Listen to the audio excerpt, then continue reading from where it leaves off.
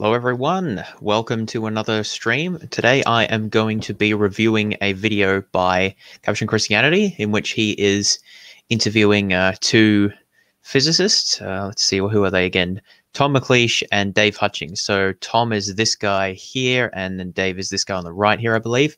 And they are... Well, I mean, there's a broader discussion that they begin with about the relationship between science and what is science and so forth, which I don't have too much to comment on. But the part of the video that I want to review is sort of the second half, in which they talk about why science needs God, which obviously is sort of the title of the video. And this is just an example of this sort of argument that apologists, well, at least some apologists make. I think I've seen it a bit more often these days, which is essentially that science doesn't make any sense under an atheistic worldview, or indeed the stronger claim is that science only makes sense under a Christian worldview because you need some sort of idea of the uniformity of nature or a designer who made nature uniform or something like that, and that's required to even think in scientific terms and begin to carry out science. Or the phrase that they use is science rests on theistic underpinnings or something like that. We'll see how they articulate that in a moment. So that's the reason I'm reviewing this, as a sort of example of that argument. This argument has always really bothered me because I think that it's just, well, it's false in that it's not true that historically science arose because of sort of peculiar Christian assumptions. And then it's false in another sense in which it's not true that you need particular theological or even philosophical foundations to do science or to understand science. It's sort of not even clear what that claim might mean. So it's sort of false at different levels, as I'll discuss in due course.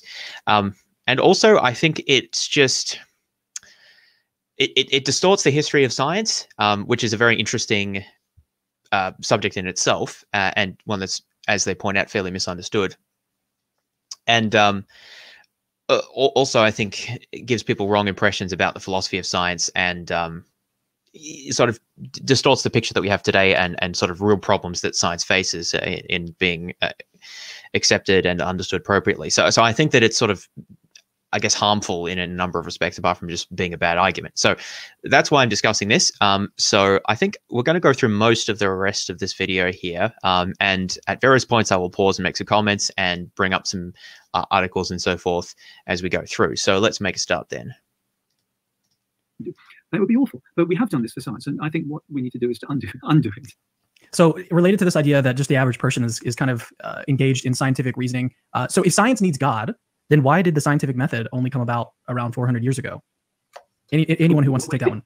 Yeah, well, the thing is, it didn't, and that's one of the conspiracy theories, lies, twisted bits of history that Dave has written his book to. No, people were doing science for start. Don't remember, we've already explained, haven't we, that there is no such thing called the scientific method. Okay, doesn't it? Look, I'm a fellow of a national academy. I'm a professional scientist. If there were a scientific method, I'd have done a course in it, right? I'd even have taught a course in it. No, okay, so that deals with that one. There's just what scientists do. I should comment on this. So this isn't really the focus of what I'm going to be talking about, but this idea of a scientific method is quite an interesting topic in the philosophy of science. And it's still the case that particularly first-year students are taught a very simplified form of the scientific method, which is usually like, you make a hypothesis, you design an experiment, you test the hypothesis by gathering data, and then you either falsify it or fail to falsify it, and then that feeds back into making a new hypothesis. So many people, if they've done science at high school or even uni level, would have seen something like that. Now, that is not the scientific method, right? That is a highly simplified form of reasoning that scientists do use, but it's not the only form that they use, and it doesn't really work like that, even when scientists are using experiments to confirm or refute a hypothesis, which is not what they always do anyway. So this is a valid point. There's really no such thing as the scientific method, and there's different views on exactly what one can say about that. Again, that's not exactly the topic that I want to discuss this evening, so I just wanted to flag that and saying that I broadly agree, although I don't think that the way, what's his name again? Tom articulates that is just as an argument from authority. Well, if it existed, he would know about it. It's not like, it doesn't really explain the philosophy behind it. But anyway, so that's fine. Let's come back though to remember that Cameron's original question is, if science requires or is dependent on Christian perspectives or theology, then why is it so recent, say 400 years ago? And Tom's response here is that it didn't develop only 400 years ago. So let's see how he's going to continue that thought. No, you're absolutely right, Cameron. Of course, science has changed over the centuries, but we can go right back to Thales, to the ancient Greeks. I've spent a lot of time working on the medievalists, right from the 8th or 9th centuries to extraordinary characters called Robert Grosseteste, who was a Bishop of Lincoln in the 1200s, who wrote extraordinary things about colour and light, and clearly did early experiments on the optical effects that early lenses had. So for one thing, the scientific method wasn't suddenly invented 400 years ago in the early modern period. Now, sure, science was enhanced by certain experimental methods, but in fact, some of those methods were the imaginative steps needed to make them could be traced once again to aspects of Christian theology, the furnaces of their imaginations. A historian called Peter Harrison, who was at Oxford, is now. So I need to pause again here. So I don't doubt that this guy's done some good work, and he discussed it a bit earlier in the video, but this presentation of the history, I think, is highly misleading. So it's very hard to answer the question, like, when was science developed? Because it's just really hard to pin down what you mean by science. People have always, as long as civilization has existed, people have always been investigating the natural world through one means or another. Astronomy is probably the oldest organized form of this that we've been able to see. And this goes right back to, Sumeria, essentially the Babylonians and so forth, a bit after that. But is that science? Well, I would say no, and I think many scholars would also say that that's not really science in the way that we would currently think about it. Although, in a sense, it is science if you just define that as like studying the natural world. And this is where the complexity comes in, because I don't think it's sufficient just to point to examples of people studying the natural world and finding interesting results and writing about it and calling that science. Of course, it's hard to be definitive there because, well, what is your definition of science? Well, I don't really, they talked about that a bit earlier. I don't really have a particular definition of science that I'm wedded to. I think it's extremely difficult to define. So all I want to say here is that I think that to say that science was not developed 400 years ago is misleading, because although it's true that there are many, like the history of science is long and complicated, there was a very distinctive period that occurred in Europe roughly in the 17th century, and in fact that this is what they're going to appeal to later, where what we now call, or that I guess that formed the birth of what we now call science and the scientific method. And there's a confluence of sort of new ideas, perspectives, and approaches that occurred around this time, which I'll come back to in a little bit, but they included the mechanical philosophy, experimental thought, and particularly the work of particular people like Boyle and Galileo and Francis Bacon and Newton, all occurring within the sort of roughly 17th century period that really sort of triggered the beginnings of what we think of as modern science. And also an important point here was the beginnings of the conceptualization of science as a distinct discipline, because previously it was just like people did what they studied the natural world, but it wasn't really thought of as a distinct discipline. It was thought of as just part of philosophy, or astronomy is just kind of its own thing, just something people did, or as part of theology, as it was in the medieval world in Europe. And for a long time, what we now call science was called natural philosophy. And it was during the 17th century where natural philosophy sort of really came in its own, developed a particular set of approaches, and then over the course of the subsequent couple of centuries, say from the 17th through the 19th century, developed into a professionalized modern autonomous discipline of science. So yes, you can't just simplistically say, science was just invented all of a sudden in the 17th century. No, that's obviously not correct. People have done sort of investigation of the natural world for a long time, but there was a very significant period of transformation in the 17th century. And I feel like here he's trying to downplay that, because it seems to hurt the narrative that sort of Christian theological beliefs were critical for the development of science, because, Europe had Christian theological beliefs for, let's say, at least since the 4th century, when Christianity became predominant in the West. And if it's only like 1,200 years later when we're getting the birth of modern science, that there seems to be a problem here if you're going to say that certain theological beliefs are the cause of it. But if those beliefs predated the effect by 1,200 years, there seems to be that doesn't really seem to work.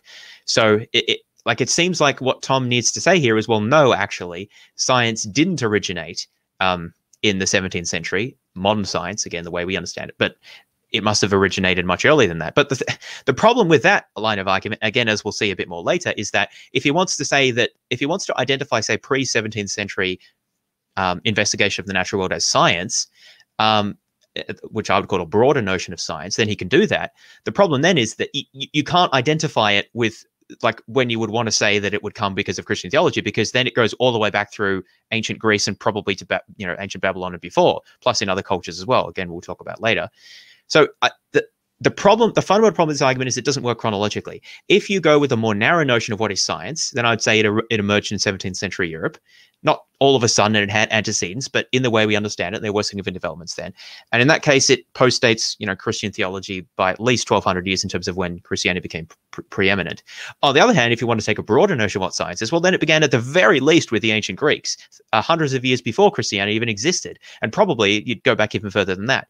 So whichever notion you adopt, it just doesn't work. You can't say that it was triggered by the adoption of particular theological beliefs. Now, that doesn't necessarily mean that theological beliefs weren't important. And it's still even possible that you may require certain theological beliefs to, like, ground science, because, I mean, it could have existed without being properly grounded, which something we'll talk about later. So this doesn't, what I've said is not sufficient to demolish all of his argument, but I think that it's a big problem already that the dates just don't line up. And what he's saying here, I think, is really unsatisfactory. Now, there's more to be fleshed out in terms of the details here, which we'll come to in a moment, or in a little bit. But at the outset, the story's not making a lot of sense because the chronology doesn't line up here. Now in Australia, he's done a lot of work on this, and meticulous source work, and has shown that what we now call the experimental method, what do you think about it? You take it for granted. But little parenthesis here, it's very counterintuitive. Why would you expect the experimental method to teach you about nature? Here's why not. Experiments have one or two components. They're radically oversimplified, and they're circumscribed. They're little micro worlds cut off from the rest of the world, and they're oversimplified. Why should something as disconnected and as simplified as an experiment teach us anything about the complex and connected real world? Yeah, my understanding is that this was an argument made by some ancient Greek philosophers. Not an expert in that, but I understand that was made by some philosophers then as an argument for not relying on experiments. And this sort of general thinking seems to have been relevant in other cultures as well, in Chinese philosophy as well, as a reason to not really trust experiment. And the thing is, people still make this argument today, right? They still, both scientists, philosophers, and just sort of laypersons, that, well, you can't really trust experiments because they're so artificial, and they don't tell you about sort of how the world really is. They just tell you about this sort of artificial scenario, and that's particularly prevalent, I'd say, in psychology. So the point there is that there's not like this overarching fact of the matter as to, like, experiments good or experiments bad. It sort of depends on what question you're asking and how you're approaching that, and the design of the experiment and so forth. So it's not like people never did experimental work. It's just that throughout a lot of history, experimental results were not particularly well trusted, and they weren't very prevalent or predominant. And I think one of the reasons is that it was just they lacked the technical sophistication to make the measurements as precise enough to make experiments very useful. Of course, that's not the only explanation, but I think that was a factor. Anyway, again, we'll come to that in a little bit. But so he makes a good point here that, yes, the notion of conducting experiments is actually kind of counterintuitive, and there are, like, reasons against it, and that's, I think, a reason why it took a long time to really become preeminent. But, well, we'll see the but. It needs a huge leap of faith with a small f to believe the experimental method would work. The guy who indicated how one might get that faith is Francis Bacon, and where he got it from was a story actually that theologians have been telling for a long, long time, which is that you can only have faith this would work if you believe that God made it that way, not only made the world understandable, but gave us a sort of ladder to climb that had small steps. And the small steps of the ladders are those things called experiments. You'd only expect it if God had designed us that way and entrusted us with a task that we could actually do. If you don't believe that, you wouldn't believe that experimental method could possibly work. So the answer is, it arises after a sufficient amount of theological thinking in the Christian Latin West and in the Greek East. And I have to say, there's some really important input here from Arab thinkers in the early Middle Ages too, around how one could do this godly science. Dave, I feel like you've got some things that you want to say here. Okay, so I think I want to hear Dave before going into some more of the detail about that, but just a few initial comments. I think it's just rubbish that you have to have faith in order to use experiments. It's a hypothesis, right? To say that, well, let's hypothesize that we can gain reliable, testable, useful, whatever you want to say, true knowledge about X field by conducting experiments. You can say, well, let's see if it works. You do the experiments, you form a theory, you can test it in other contexts, experimental or non-experimental, you can see if it works. Even absent any fancy philosophy, you don't need a faith in the sense that I think he means it. Now, if you just mean faith in the sense of like enough trust or confidence that it might work, well, sure, but that's the kind of faith you need when you go to sleep at night and get up in the morning and go to get the milk out of the fridge. You have faith that the refrigerator kept running overnight while you were asleep and your milk didn't go off overnight, right? That's because you're not sure of that. Like, you can't be certain of that, but that's faith in a sense, right? It's trust based on evidence, which they'll say later that that's what faith is. But in a sense, that's sort of frivolous, because like we have that sort of faith all the time in pretty much anything. I mean, in different proportions, right? When you sit down on a chair, you have faith that it's not just going to collapse under your weight. Well, most of the time, I suppose. Maybe there are some chairs for which that's not true. But I mean, you can go on and on about this. But I don't think that that's faith in a relevant or sort of theologically interesting sense. It's just the basic sort of trust in the absence of perfect knowledge. So yeah, sure. Okay, you need that if you're doing science or even trying to do experiments to gain knowledge. But do you need a theological underpinning for that? No, you just need the idea. And for a long time, people didn't trust that idea, or they didn't have the method to do experiments very well. And so it wasn't used. I mean, I'm not saying I have a full answer to that. I think it's a bit puzzling that, particularly in the sort of Greek philosophy and early scientific, early study of nature, that they didn't rely more on experiments. But the point is that you just don't need a theological underpinning for that. Now, it may be that you need a theological underpinning to motivate people to try doing that, but that's different from sort of as a justification, right? There's a difference between motivation and justification. And it's a little bit unclear which of these they're arguing for.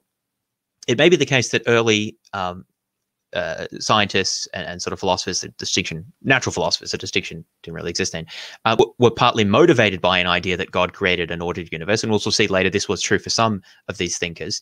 But it's different to say that and then to say that you need to have that as a justification for carrying out experiments or relying on experiments, which I just think is nonsense. You can just you just have a hypothesis and see if it works, right? And this is still what we do today, right? Some fields rely very heavily on experiments, others use them. Sometimes other fields don't really use experiments at all. So it sort of depends on the question you're asking in the field. And there's no sort of overarching question of this that sort of boils down to like, do I have a theology or something like that? It's silly. Yeah, this is a very good point here. The word faith tends to be in a sort of superposition of being in one sense in which is sort of what you might call the philosophically sophisticated sense, which is just, well, it's just a sort of a confidence or a trust, which is based on evidence, but in the absence of like complete certainty. And that's fine. I don't really have a problem with that. But the thing is, first of all, we have faith in things all the time. So it becomes a bit trivial, it seems, by that definition. And the other thing is that it seems to conflict with the theological use of the term, which is usually in a context of basically belief without evidence or with only minimal evidence. And this is how Christians often use this, or I assume people in other faith traditions as well, but I'm mostly familiar with how Christians use it, right? They'll talk about, well, you just need to have faith. Well, when do they say that? They don't say that when you've got lots of evidence for something. They say that precisely when you don't have evidence or when it's not clear. God's testing you. You need to have faith, right? That's how this term is used in ordinary discourse, right? And in a lot of theological discourse, I would say as well. So, yeah, I think that this is a real problem, and this will come up later when they talk about that as well. So in the sense of sort of a trust or a confidence based on evidence, but extending beyond certainty, sure, you need that to do science, but you need that to do pretty much anything in life. So that's what I mean. It's sort of trivial. Whereas if we take it in a sort of theologically enriched form, however that might be understood, but more similar to common practice of how Christians use that term, then no, you don't need that at all for science. And in fact, I think that is not going to be helpful for scientific practice. But anyway, let's come back and we'll hear what Dave has to say about this. And then I want to talk a bit more about some of the key thinkers and figures in early 17th century, the rise of science, because I want to delve into that a bit more detail than these guys do and explain to you why they're misrepresenting it. Well, I suppose, the title that you put on the video was something like "These physicists explain why science needs God," and I'm just worried that I don't want your audience to come away thinking, yeah, but they never explained why science needs God. So, that's really what we're pushing at here. That science, what we kind of recognise now, what we want to call modern science, is resting on a whole lot of deep assumptions about the world that we live in. And those assumptions are fundamental. They're foundational. Without them, science would collapse. And the problem is that because we're sort of distanced from them a little bit, some people think they don't exist. It's a little bit like, you're sitting in your house You can't see the foundations. And so you might forget that they exist, but they're definitely there. If they weren't there, your house would be falling down, or it would have fallen down a long time ago. And so science that is carried out now on a day-to-day basis, where papers are published in peer-reviewed journals and all this sort of stuff, is resting on some very fundamental beliefs about the world that we live in. And you've got to ask the question, well, what are those beliefs? And also, where did they come from, right? And so we can summarize them very quickly and then talk in more depth about any of the ones that you'd like. But first of all, you've got to believe that there is some sort of structure to the world, right? If you don't believe there's any kind of structure to the world, then your motivation to go and find structure literally doesn't exist, right? So if you don't think that the world has got structure, you don't think there's something underneath, you're not going to look for it. If you don't believe that there are laws of nature, you're not going to go and try and find any, okay? And this is actually what happens. There have been some cultures where the philosophical underpinning or the spiritual underpinning or the worldview of that culture is that the world is fundamentally chaotic and doesn't have any structure, right? It doesn't have any natural laws. You genuinely don't know what's going to happen next. And in those cultures, there was no development of anything that we would point at now and say, okay, that is recognizable science. There were individuals who would take that sort of leap and then it would fizzle out again, right? And I'll give you an example that can maybe help us get our head around it a little bit.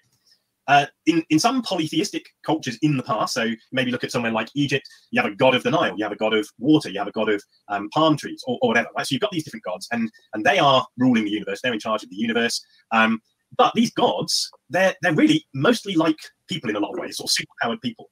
They cannot always be predicted. Their behavior can't be predicted. They can be unreliable. They can fall out with each other. They can be in a bad mood and so on. Well, in that sort of setting, there's no point in doing a science experiment, right? You'd have to, if you wanted to find the boiling point of water, you'd have to have the god of conical flasks and the god of Bunsen burners and the god of water and the god of safety specs and the god of making sure your tie is tucked into your shirt so that you don't set it on fire. All those gods have got to be on board. They've all got to be interested. They've all got to be consistent. They've got to be in the right mood for you to get an experimental result. And then the next day, for you to get the same result, they've all got to be in the same mood. And I think we miss this. There's a fundamental assumption in modern science that says, yeah, but we'll get the same result on a Monday as a Tuesday. And we'll get the same result if we do the experiment in Chicago or whether we do it in Mombasa. But those aren't obvious. It's not obvious that there are laws behind nature, and it's not obvious that they might be in different places at the same time. And it's not different that they might apply over a period of time. That's not obvious at all. The people who made those assumptions based on who they thought God was. They made it on the basis of. So I generally like to let them finish, but the nonsense is coming out so quick. So what is it? Hard and fast? No, that's not what I wanted to say. Well, fast and furious. There's some expression that I've forgotten that I need to comment on before I forget what he said. So I remember one of the first things he said was that without these particular assumptions, the ones that he's about to discuss, science would collapse. Now, it's really hard to understand what that statement means. So let's try to think about this. Let's take this idea of uniformity of nature and things like that, natural laws and so forth. Let's imagine that scientists just sort of forgot about them. That they just they just didn't make those assumptions, but otherwise just kept doing whatever they were doing. Would science change? It's not clear that it would change at all, actually. I mean, maybe it would change the way that they formed hypotheses, I suppose. Although even that's not entirely clear. But the point I'm making is that, like, I don't even know what it would mean for science to collapse. Like, science, like, they would just go into their labs and then, like, bump into the walls and, like, not know what to do. Like, what exactly would change with these underlying assumptions being different? The thing is that, I mean, I'm sure what Dave here has studied a lot of science as well. I've studied different sciences for many, many years at university. Almost never do scientists or teachers in the that context talk about the uniformity of nature or natural laws. It basically only comes up if you're doing like history and philosophy of science, which itself is not science, or sometimes fundamental physics. It may be mentioned sometimes, depending on the predilections of the lecturer, and usually that happens if they sort of wax a bit philosophical about whatever they're talking about. God does not play with dice kind of comment, which itself is not really very scientific. So the point is that I don't actually buy this. I don't think it really has much of anything to do with the actual practice of science. Now, it may have had something to do with the origins of science, which is different. So we'll come back to that, right? But the idea that science would collapse if scientists didn't make these assumptions, I don't think scientists mostly think about this at all, and in fact it's not even relevant for most scientists, other than maybe for like theoretical physics, which is sort of the closest to the fundamentals of reality, if you like, or like the underlying laws of nature. And even then, I think most scientists have no interest or little interest in the philosophical underpinnings, if there are any, of what they're doing. And that's why philosophy of science is, I don't want to say separable, but at least autonomous from scientific practice. They're not the same thing. That's why you don't have to do philosophy to be a good scientist, even though I think that the two can learn from each other, right? But that's not the same thing as saying that you have to do all these like theological courses. You have to do a lot of maths courses, like for example, to be a good theoretical physicist. You don't have to do a lot of philosophy courses. I mean, and that would seem to be not what you'd expect if what Dave is saying here is correct, right? If you require all these assumptions, then it would just collapse with that. So I just think that that's implausible, and it's not. There's no reason to think that. But there's now a separate question as to whether the origins of scientific practice and methods required these assumptions, because that's a little bit different. You can have sort of initial assumptions and then a discipline grow off that, and people can sort of not worry about those assumptions anymore and it become autonomous from, but that may have originated it. And so that's a question not so much of philosophy of science, but of history of science. And that is, I think, what he's going to talk a bit more about here. And then once he's done with that, I want to talk about how they're misrepresenting this. Believing in one God who was reliable and consistent and loved his people and created rationally. And so that's an example. And to race through some others, we're made in his image, and therefore our minds must be like little miniature versions of his mind, so we will be capable of understanding his world. The Fall, Francis Bacon, Robert Boyle, and others. People in the chat are already raising some very good points here. Many of these I'm going to address in due course. There's lots of different sort of angles to respond to this. So yes, but yeah, the good. Yeah, there are some good thoughts here. I don't want to acknowledge them, but also sort of move forward because I've got sort of a series of things I want to get through here. I've already said this. They believed that we somehow lost our relationship with nature and our understanding of nature in the fall, but that God had given us science as a gift to regain our knowledge of nature and produce a better and more positive relationship, in the same way that he had given us the gift of charity to undo some of the other effects of the fall, like poverty and suffering. And they saw science as a natural partner to some of those other things, to try and bring about reconciliation and undo the damage of the fall. And then there's also this idea that I mentioned earlier, that God wants us to know him, and one of the things he's given us to know him is through studying the world. And all these things sit underneath modern science, that we expect to be able to understand the world, and that we think there are laws, and that we think we can find those laws, and that we think those laws should apply everywhere, and that we think they should apply at all times. And actually, you do the legwork, you find that those all came from within Judeo-Christian monotheistic thought. And most of the real significant progress was made by people who wrote with that as their major agenda. So when an arch atheist like Jerry Coyne is busy studying away in his biology, what he's really doing is Christian Science. I mean, and that's where it really gets to the point of comedy, where he says things like that. By the way, I'm an atheist, I'm a naturalist, so I guess I can as one of these arch atheists. The phrase Christian Science is ironic as well, because that has its own meaning, which has very little to do with anything I think. Sorry, I keep forgetting his name. Dave Hutchings. Hutchings, yeah, Dave Hutchings is likely to be interested in. But anyway, putting that to the side. So let's talk a bit about the origins of science here. As I said, the 17th century is the place to go to look at this. And I want to share a few things. I always get worried when I change sharing on the on live stream, because I feel like I'm going to bugger it up. All right, let's have a look at this to start with.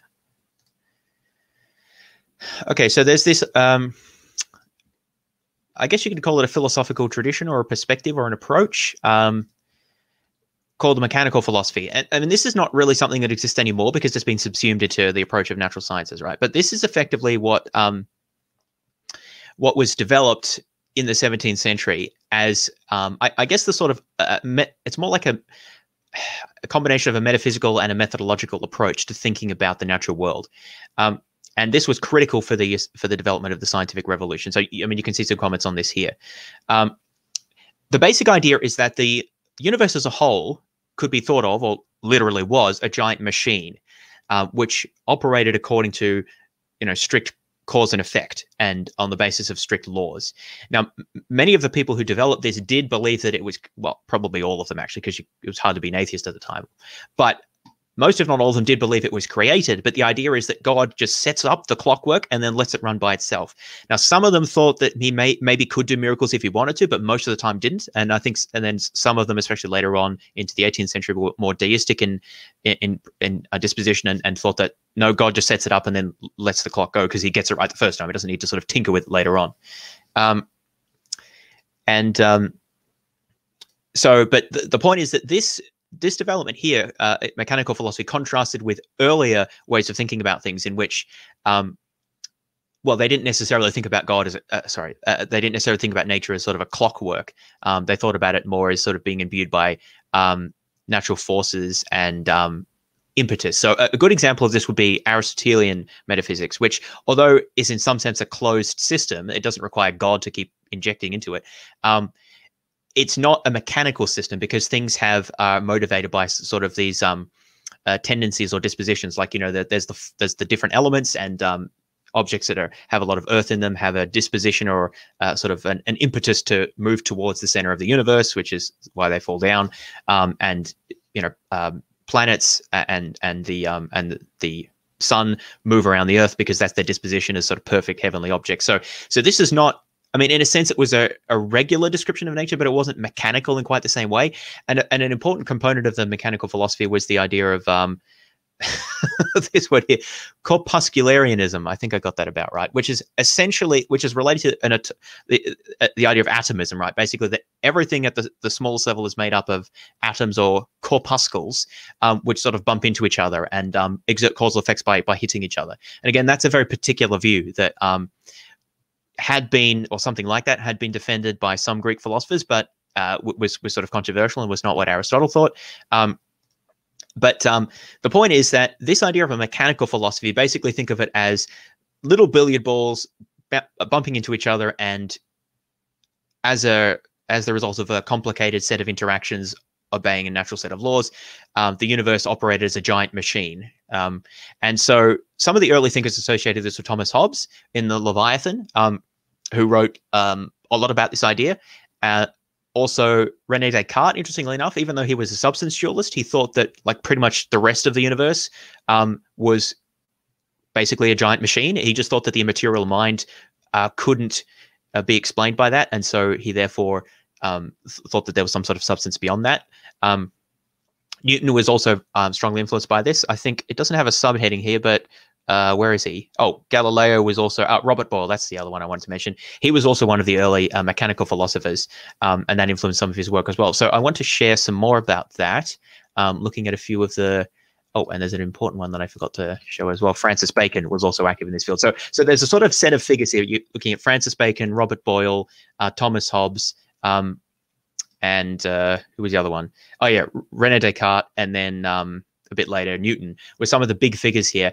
And they were all kind of, to varying degrees, buying, I mean, they had disagreements, of course, I'm simplifying here, but they were buying into this and expanding on this idea of this mechanical philosophy, the corpuscularian idea of nature.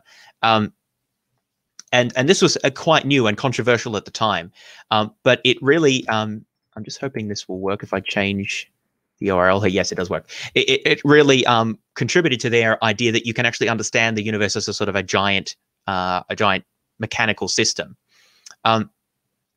So this here is the Stanford Encyclopedia article on Hobbes and philosophy of science, and again, there's a lot of interesting stuff here that, again, don't claim to be an expert or to be comprehensive here, but I just want to talk about some of the points here.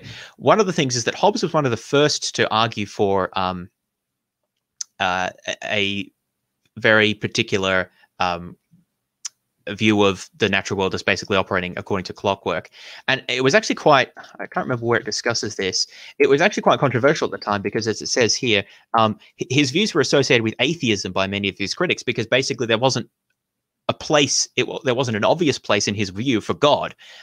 And they were saying to him, well, you know, basically you're just saying the natural world just sort of operates like clockwork. What's God doing in this? And of course you could say, well, God created it, but they were still a bit suspicious, right? And although I don't know if Hobbes actually was an atheist, but at that time it wasn't acceptable to be an atheist, right? So if you were criticized as being that, then you had to be very careful. This same thing happened to Hume 100 years later as well, although his interests were a little bit different. But anyway, so he was very important here. And I mean, I think it's interesting that some of this, already we're seeing that the story is breaking down a bit, right? Because the idea is supposed to be that these are Christians coming up with these ideas. And although I don't know if Hobbes was nominally a Christian or really believed in some extent, but people were accusing him of being an atheism because of this particular view that was critical for the scientific revolution of the mechanical philosophy. Now, of course, others developed these views as well, but at least one of the key players was criticized for being an atheist precisely for defending these views. So I think that is interesting. But let's continue. So what was it that I wanted to talk about? Here we go. It says here, most generally, both Boyle and Hobbes, so Robert Boyle, we'll talk about him in a moment, viewed the natural world as composed of bits of matter in motion. Even if there were some points of agreement between the version of mechanical philosophy offered by Boyle and Hume's, there are important differences. Crucial difference was the between the two relates to the status of the laws of nature. Boyle talked about laws of nature as established by God. So I'll show that in a moment. So that's what Boyle thought. Whereas Hobbes restricted discussion of laws to the laws of human conduct discovered by those who escape the state of nature and create a commonwealth. So that's his sort of political philosophy, which is a separate thing I don't want to get into here. But in terms of what he said about the natural world, he articulated a priori principles of motion at the foundation of his physics. Rather than being known as laws of motion issued by some divine lawmaker, these Hobbesian principles of motion are explicated by thought experiments and seem to rely upon a version of the principle of sufficient reason. Basically, everything that happens requires some reason for happening, to put it very crudely. Although Hobbes held that they were true of all human experience, since Hobbes holds that we cannot know the actual causes of natural phenomena, we would have to admit that nature might, unbeknownst to us, act otherwise. So we can't be sure about these things, right? However, despite the differences, the primary dissimilarity that emerged between Hobbes and Boyle concerning the air pump experiments, I didn't want to talk about here. And he's saying, and it goes on to talk about how Hobbes thought that although nature operated according to mechanical laws, it might be very difficult for us to know what those laws could be. So as he's saying here, nothing can be demonstrated by physics without something also being demonstrated a priori. So he thought that you had to sort of rely on sort of first principles to get to a position of being able to develop explanations that you can then potentially test. And he relied on geometry a lot, which I think was a bit, I think he had some strange views about that, but I don't want to go into that here. There's plenty of other stuff as well. I just wanted to give you the general sense of how important he was and some of the criticisms that people raised of him. So let's now go to the article on Boyle. I'm just giving a flavor of some of the key players here and sort of trying to explain how all this sort of fit together. So here's Robert Boyle. So he was more explicitly trying to argue that, as it says here, God is the author of the universe and free establisher of the laws of motion, whose general concourse is necessary to the conservation and efficacy of every particular physical agent. I love the old spelling. Interestingly, though, although it seems obvious to him, he doesn't really explain this, and this is not necessarily what everyone else thought, right? This is kind of a new idea that God establishes a clockwork and then kind of lets it run, at least mostly lets it run.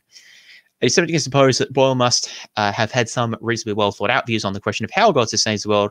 He was, after all, one of the most impatient of thinkers when it came to fake or non-explanations, and was in general very aware of the danger of letting verbal explanation get in the way of real ones. Yeah, I think that's still an issue here.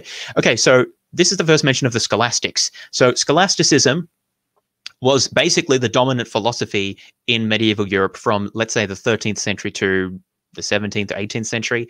And it was basically, again, gross oversimplification, but a combination of Christian theological viewpoints with Aristotle's thought.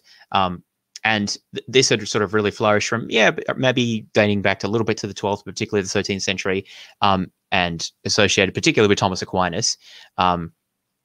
This was sort of the prevailing orthodoxy at this time. So the point to make about this is that the scholastics were Christians as well, and they didn't develop the scientific method. In fact, the scholastic method was very different to the scientific method, which I'll get to in a moment. And the early proponents of the mechanistic philosophy or the mechanical philosophy were critics of the scholastics in many ways, and we're seeing that here. Now, hang on, where did that come from? Sorry, I've lost my place. So Boyle here is saying, to explicate a phenomenon being to deduce it from something else in nature more known to us than the thing to be explained by it, how can the employing of the incomprehensible substantial forms help us to explain intelligibility of this or that particular phenomenon? So I think he's talking about the idea of forms that Aristotle had, not Platonic forms, but sort of universals that are imbued in the particulars that they that substantiate them. And I wouldn't go through that. It's hard to read the spelling. I keep getting confused. But yeah, the point here is he's critical of the existing orthodoxy, which of course was Christian as well. Boyle was a Christian, right? But he's coming from a different point of view. So this is not really like Christian, non-Christian. This is just a different way of thinking about nature and the relationship to God. What else does it say? Human theology is more likely to get elsewhere. So he's making his particular understanding of theology, objecting to the existing orthodoxy here.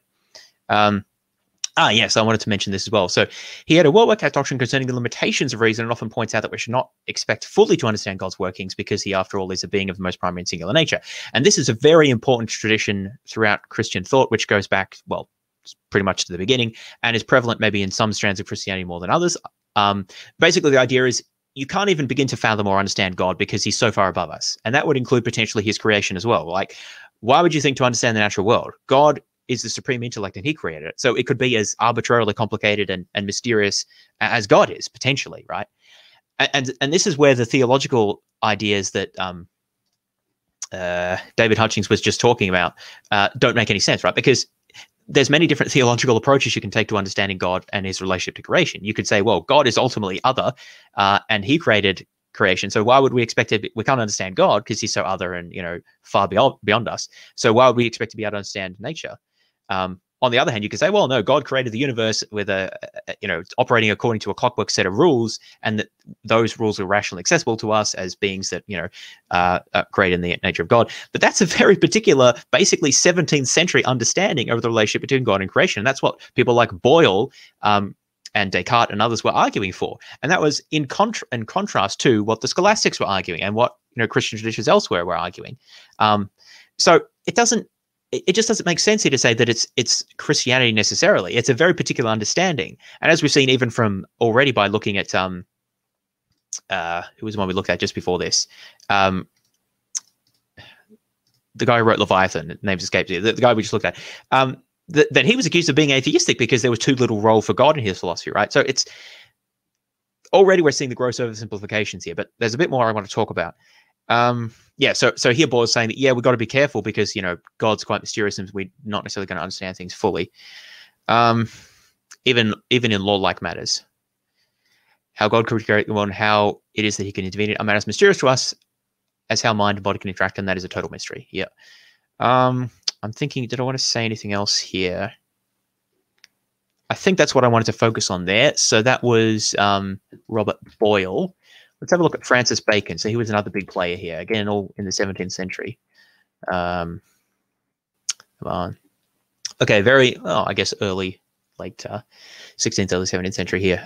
So very influential here, again, in natural philosophy and scientific methodology. And it's sometimes said that he's the guy who invented the scientific method, although obviously that's a simplification. But so that's what this is saying here.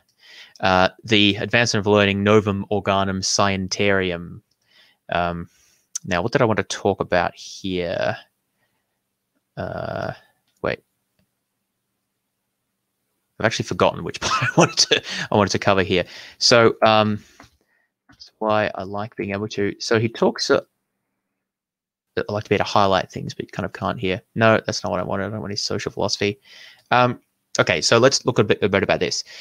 So he talked a lot about induction. Now this is important here.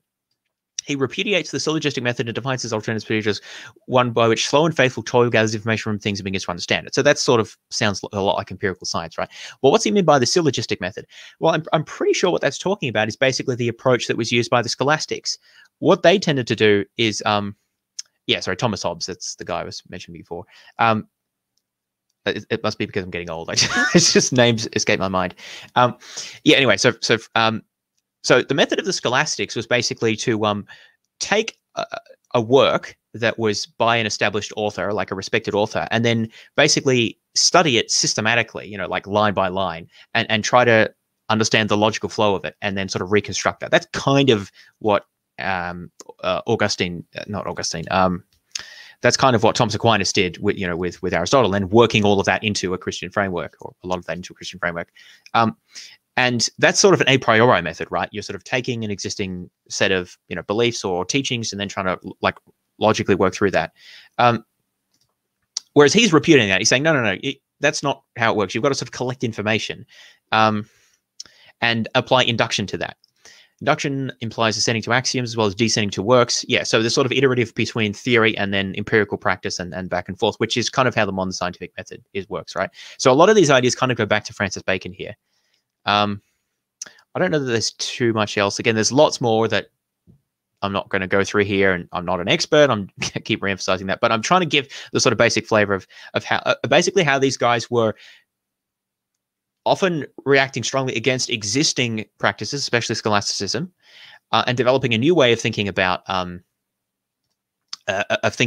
sort of nature, and working that out in their particular way. So I'm just, how much does this has a mechanical philosophy here? It does mention this, but it's not a big part of this particular article. Okay, so he was another big figure here. And again, although God it does feature there, it's not an obvious, like, Francis Bacon is not saying that this all derives from God, right? In the sense that that's his axioms, right? He's talking about things in a much more applied way, and is even less concerned than Boyle, it seems, with trying to say that, you know, this is all coming out of God. So, okay, I think that that's probably enough of those ones to give you the flavor of it. So we talked about some of the biggest, just to sort of summarize what we were talking about here, some of the major figures in the development of the mechanical philosophy. So we looked at the role of Robert Boyle, of Francis Bacon, of getting old here. We talked about Rob Boyle, talked about Francis Bacon, we talked about Hobbes, and I also mentioned Galileo and a bit, who comes a bit later, Isaac Newton, all of whom were quite influential here and sort of applied different results in different contexts, and of course had disagreements with each other. But the long and the short of it is, this is a very particular approach to natural philosophy that emerged really in the 17th century in reaction to, or responding to, scholasticism. It was quite controversial at the time. I don't see how you can in any particular way say that this is deriving from Christian theology, because it's like, yeah, obviously it emerged in a Christian context, and many of these people did interact with theology, but it's a particular approach to it, which is like novel and didn't exist before. And also some, like Hobbes, for example, were criticized for being too atheistic, precisely because they seem to remove the place for God in their picture. So this is sort of what I wanted to explain when this is what I mean when I was saying that I was in this interview, particularly Dave Hutchings, are misrepresenting the historical development of these sorts of ideas, because they are talking as if it's like, oh, well, people just thought about the idea of natural law coming from God, and then they developed science from that. But that just wasn't how it worked. Now, what else did I want to say at this point? Yeah, there's more things to come. I think we'll go back to the video now, and then we'll see where that takes us. Oh, okay, so I've got to reshare that. Yeah, I seem to be much better at remembering the names of ideas than the names of people. I'm not sure if that's a particular condition or whatever, but all right. Let me know if the audio is working. I think I clicked that button. So on that note, on the Christian note, one of the things that I really liked about the book in chapter 4 is you point out that Christianity in particular sort of elevates wisdom and calls us to submit our theories to the evidence. And then the biggest example that you give of this is the Apostle Paul. And his theory before he had his Damascus Road experience was that Jesus had created this sort of repulsive cult, and that all changed when he came in contact with some new evidence. And so he updated his beliefs based on the evidence. And so here's one way that I think an atheist might come back on that, though, is they might say the Bible commands Christians to have faith, and that faith is believing without seeing. Even when Jesus was talking to Thomas, he was like, no, you don't need to see me. You're just supposed to believe. So what is your response to that kind of response about the whole Christian story playing a role here in science? Well, one thing I'd start, I'm sure Dave has plenty to say here. That's a classic example of cherry-picking texts, and we've heard that a huge number of times. Jesus didn't criticize Thomas. Jesus actually praised him for being the first disciple to turn to Jesus and say, "My Lord and my God." Of course, Thomas is the patron saint of many things, but scientist is one of them. Yes, indeed, it's true that Jesus said that those who believed and hadn't had the opportunities that Thomas had were also blessed. But that doesn't mean he condemned what Thomas did in terms of asking for evidence. On the contrary, Christ opened his side and gave him that very evidence. And since then, there's been a long tradition of you see, again, the word faith, pistis in New Testament Greek, has been completely twisted out of its New Testament meaning in our times. How many pop atheist podcasts have you heard faith defined as believing in things without evidence? Well, it's not. New Testament pistis is not believing in things without. How do you think the average Christian would define faith? Or maybe how it's used in the average sermon or inspirational Christian video or whatever. This guy seems to have a bee in his bonnet about popular atheist authors, and to be fair, there's a lot of nonsense from those. But I don't think that you can really blame atheist popularizers for presenting faith in a particular way. That was what I was discussing before, because the way Christians typically use it seems to be more or less in the way that he's saying is wrong. Do you think the average Christian cares about what the Greek word for it was, or a particular theological conception of it? They don't care about things like that. It's not interesting to most Christians, right? It's about how they use it and interact with their understanding of their relationship with God and so forth. So, I mean, they do mention this a little bit later, but if he thinks that that's wrong, then he should criticize Christians for it just as much as the atheists. Now, let's talk about Thomas here. So I wanted to read the passage where this comes up, because I actually think this is an important example of the notion of faith here. Yeah, I mean, this is a good question. If the evidence is so important, why does it not everyone have this evidence? So let me read that passage, which is found in John 20, verses 24 to 29. Now, Thomas, one of the 12, was not with the disciples when Jesus came. So the other disciples told him, "We have seen the Lord." But he, Thomas, said to them, "Unless I see the nail marks in his hands and put my finger where the nails were and put my hand into his side, I will not believe." So that actually seems a fairly sensible attitude, right? That's a good skeptical attitude. So let's see how the story presents that. A week later, his disciples were in the house again, and Thomas was with them. Though the doors were locked, Jesus came and stood among them and said, "Peace be with you." He then said to Thomas, "Put your finger here, see my hands. Reach out your hand and put it into my side. Stop doubting and believe." Thomas said to him, "My Lord and my God." Then Jesus said to him, "Because you have seen me, you have believed. Blessed are those who have not seen me and yet have believed." Okay, so we see there that, yeah, Jesus does give Thomas the evidence and then he believes. But what does Jesus say to Thomas after that? He says, stop doubting and believe. Now, their doubt is used as the antonym of believe, right? So belief is good, doubt is bad. Then later on, Thomas accepts Jesus and he says, "My Lord, my God." And then Jesus says to him, "Because you have seen me, you have believed." So that's just a statement of fact, right? And then he says, "Blessed are those who have not seen and yet have believed."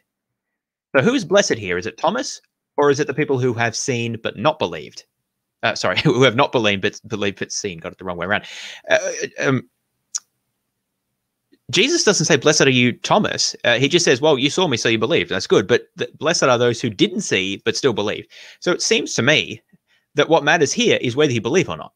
It doesn't matter whether you have good evidence for the belief. You should just believe, right? I mean, maybe there's more to it than that, than this little story. But it seems to be, I mean, you could ask the theological purpose of this story.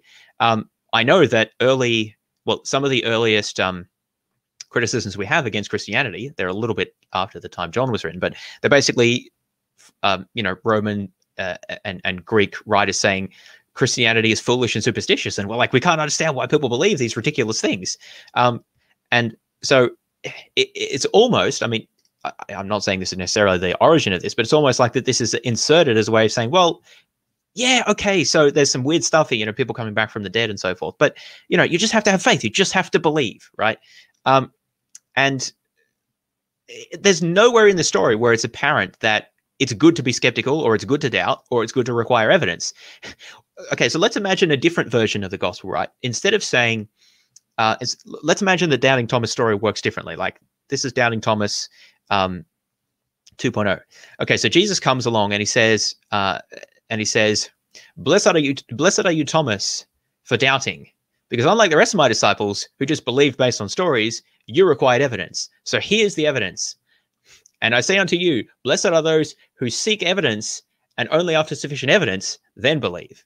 Now imagine if it said that, right? That would be a very different presentation of the story, and potentially have a different, have a very significant effect on the way, Christian faith was understood and theology developed.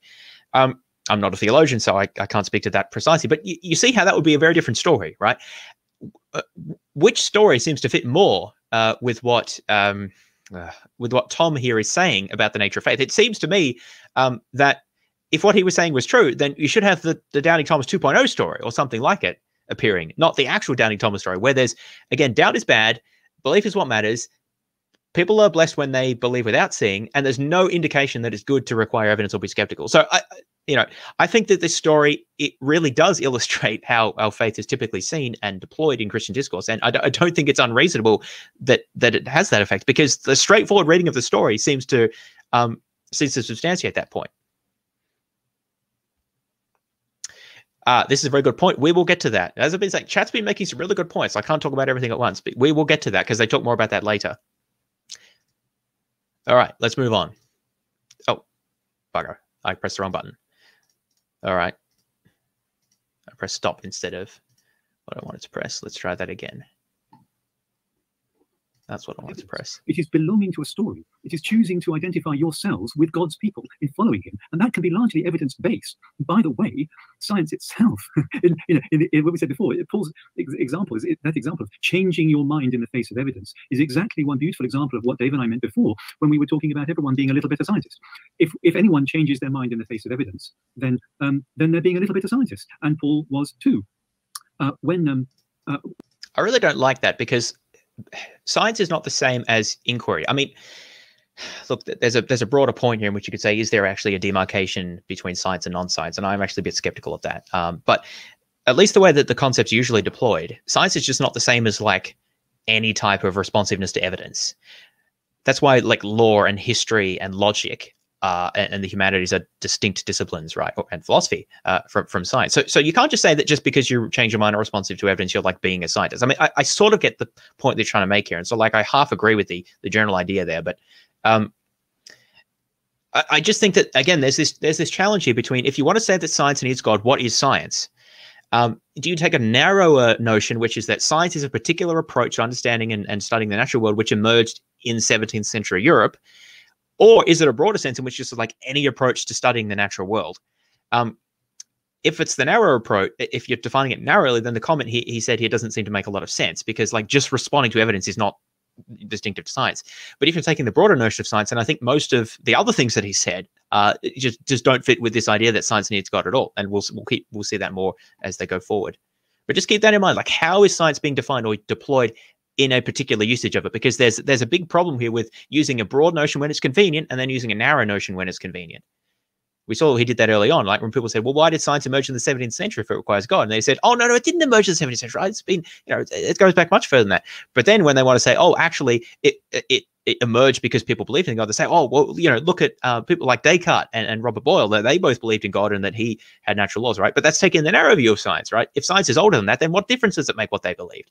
So I want you to keep thinking about that. What conception of science are they using in any particular example? When you actually do science, and this I can speak to because I've been trying to do it for a long while, the role of what you might call faith, or in other words, deciding to align yourself with a particular story and then see if that makes sense of the world in which you live, is precisely in the small sense, perhaps with a small f on the word faith, scientists do all the time. I remember when I first got interested in a model for the long chain molecules we were talking about before, that help us understand jello and jelly and also plastics, that polymers that are made into plastics. There was, back in the 1980s when I started this, a really encouraging looking theory, a model which we call the tube model. Other experimental data, it got completely wrong. So we'll skip this because we skipped that earlier part of it. Now, the way I've talked about that, if it's meant to sound a little bit like the way people discuss how they, because it's very, very similar. So Dave, we're actually, I'm sure he's got a lot to say on this as well. But I just wanted to let the audience know we are about to do some Q&A with both Tom and Dave here. So if you have a question for either of them, leave it in the live chat. If you send it as a super chat, that's the easiest way for me to find it, get it on the screen, and it's also the best way to make sure that your question is asked and answered today. So yeah, Dave, anything that you'd like to add to sort of summarize the things that you've said so far, and then anything on what well, I mean, just on that last comment, I do think Christians have to take their fair share of the blame here.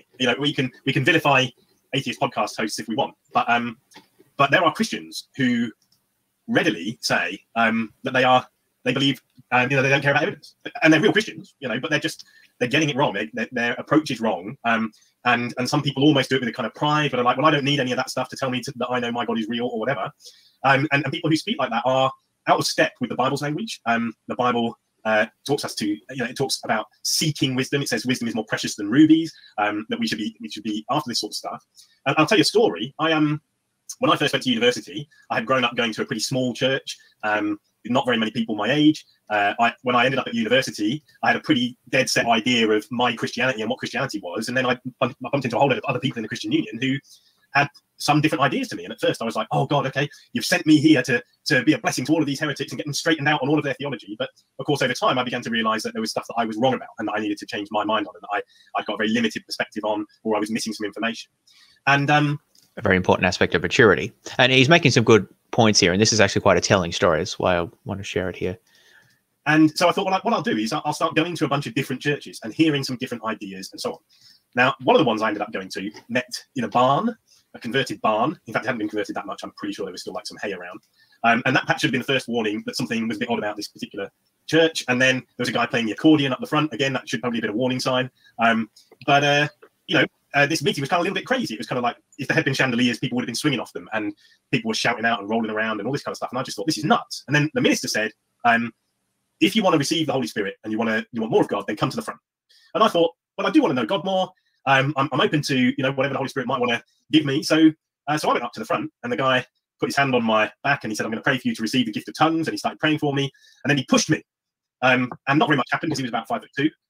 And then he said, right, start speaking in tongues. And I couldn't. And then he said, oh, well, it's not working. It's not working. And I said, yeah, well, I've noticed that myself. Thank you. And then he said, what do you do? And I said, well, I'm a student. He said, what are you studying? And I said, I'm studying physics. And he said, that'll be the problem. Okay. And so there is a church leader telling a young Christian that the reason that the Holy Spirit will not work in that person's life is that they are studying physics. Don't worry though, there's no conflict between science and religion, guys. It's all it's all good. Right. And this happens. It's not just the Lawrence Krauses of the world who are saying God or science, pick a side. There are Christians saying that. And what they need is a total re-education about the history of all this. That actually science is completely.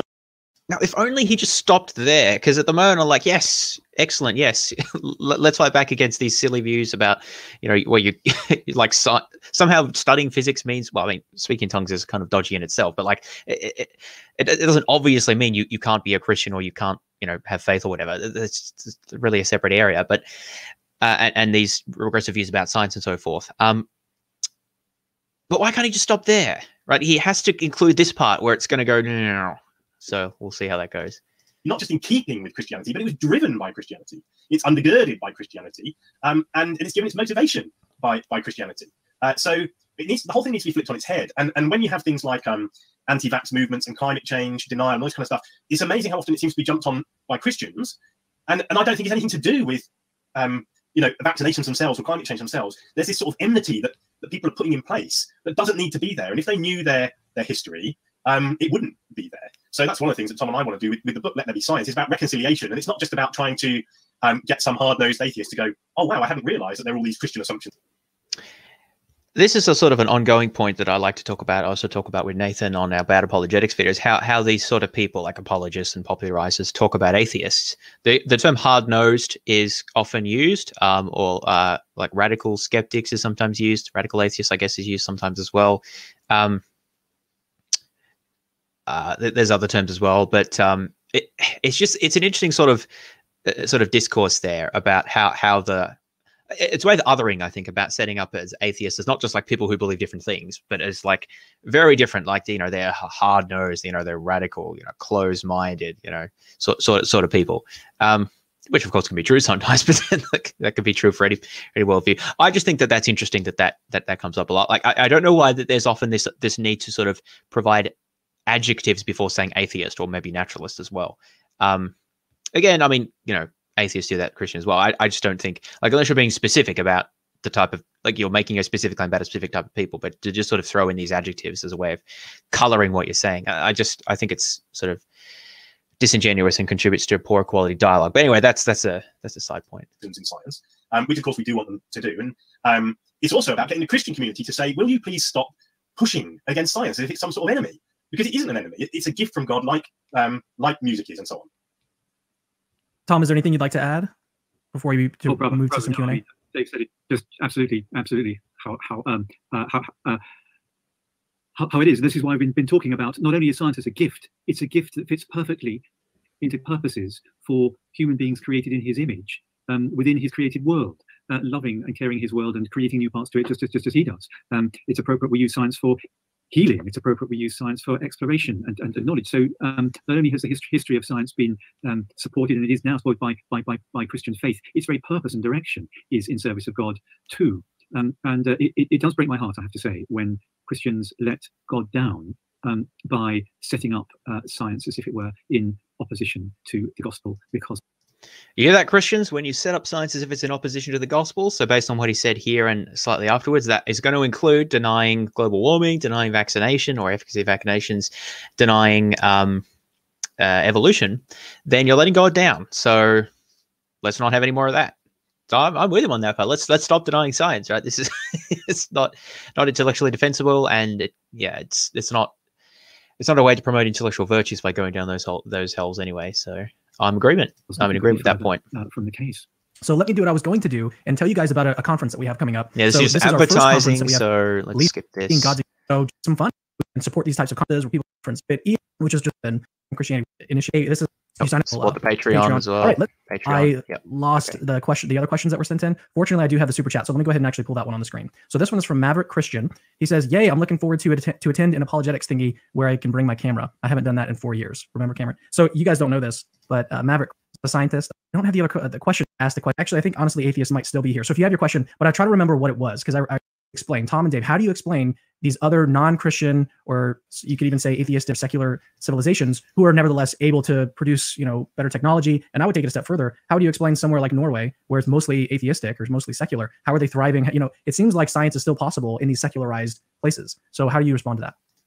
Okay, so this is a point that people have raised in chat, is that different civilizations other than Christianity have also done science, at least if we understand it in the broad term. Again, there's the broad and the narrow sense, like science as sort of practiced in the modern world, that was developed in Europe, which at the time was Christian. But that doesn't mean that a lot of good work to study the natural world, which is broadly part of science, was not done by other civilizations. So, how do we understand that? So let's see what they have to say about this. Well, it's still sitting on the Christian foundations. That's the point that we're making is you can be an atheist and be a scientist, but you're using Christian theology to support what you're doing. You're just not aware of it. So I said before, it doesn't make any sense. If you're not aware of it, then why do you need it? It's really strange. Like how can it be necessary for doing it if you can do it without even knowing that you need it or knowing anything about it? What purpose does it serve? It doesn't seem to add anything. She just was. It seems to be a contradiction in terms. It's like it makes no difference, but it makes all the difference in the world at the same time. Like without it, remember he said science would collapse without it. He said before. It just what is it supposed to be doing? This is especially important if we think about the different philosophies of science, basically between the debate between realism and instrumentalism. So realism is a view which says broadly that science, or at least well-established confirmed scientific theories, tell us about how the world really is in some sense. Whereas instrumentalism says scientific or established scientific results are useful. They serve predictive roles. They can serve descriptive roles. They can serve value in technology and so forth.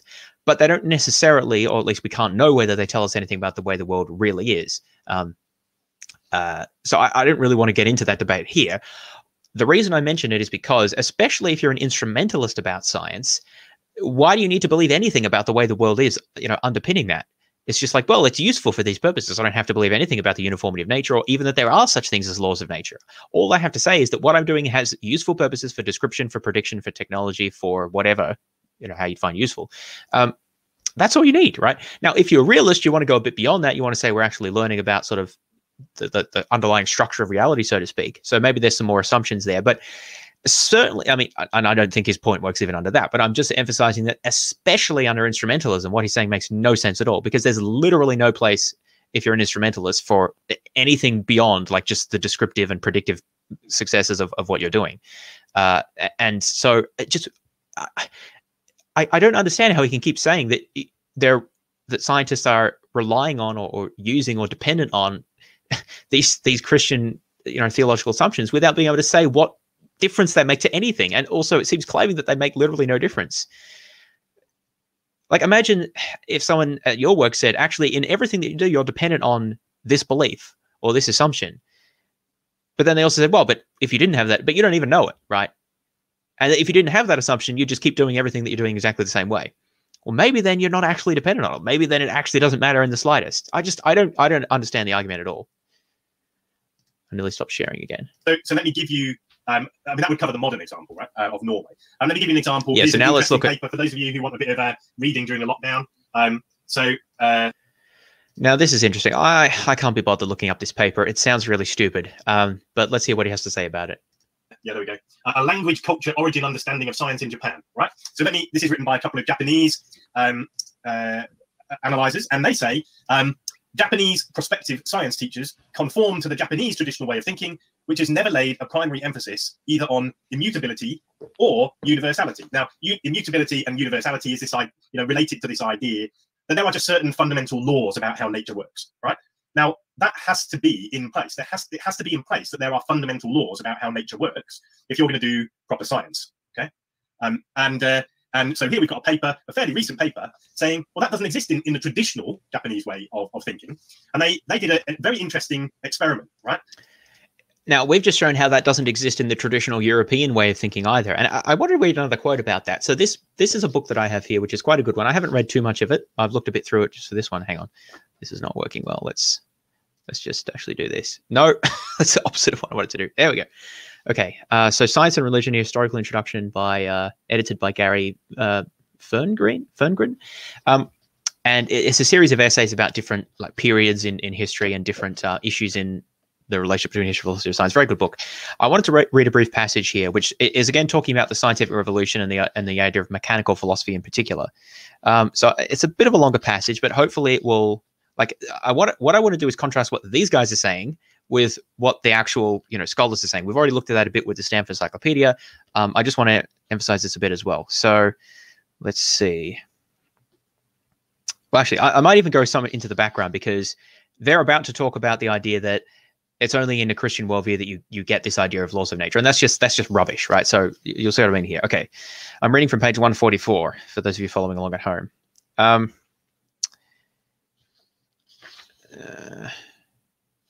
No, I've changed mine. I'm going to read from page 143 at the start of the chapter. Mechanical philosophy was a philosophy of nature, popular in the 17th century, that sought to explain all natural phenomena in terms of matter and motion without recourse to any kind of action at a distance.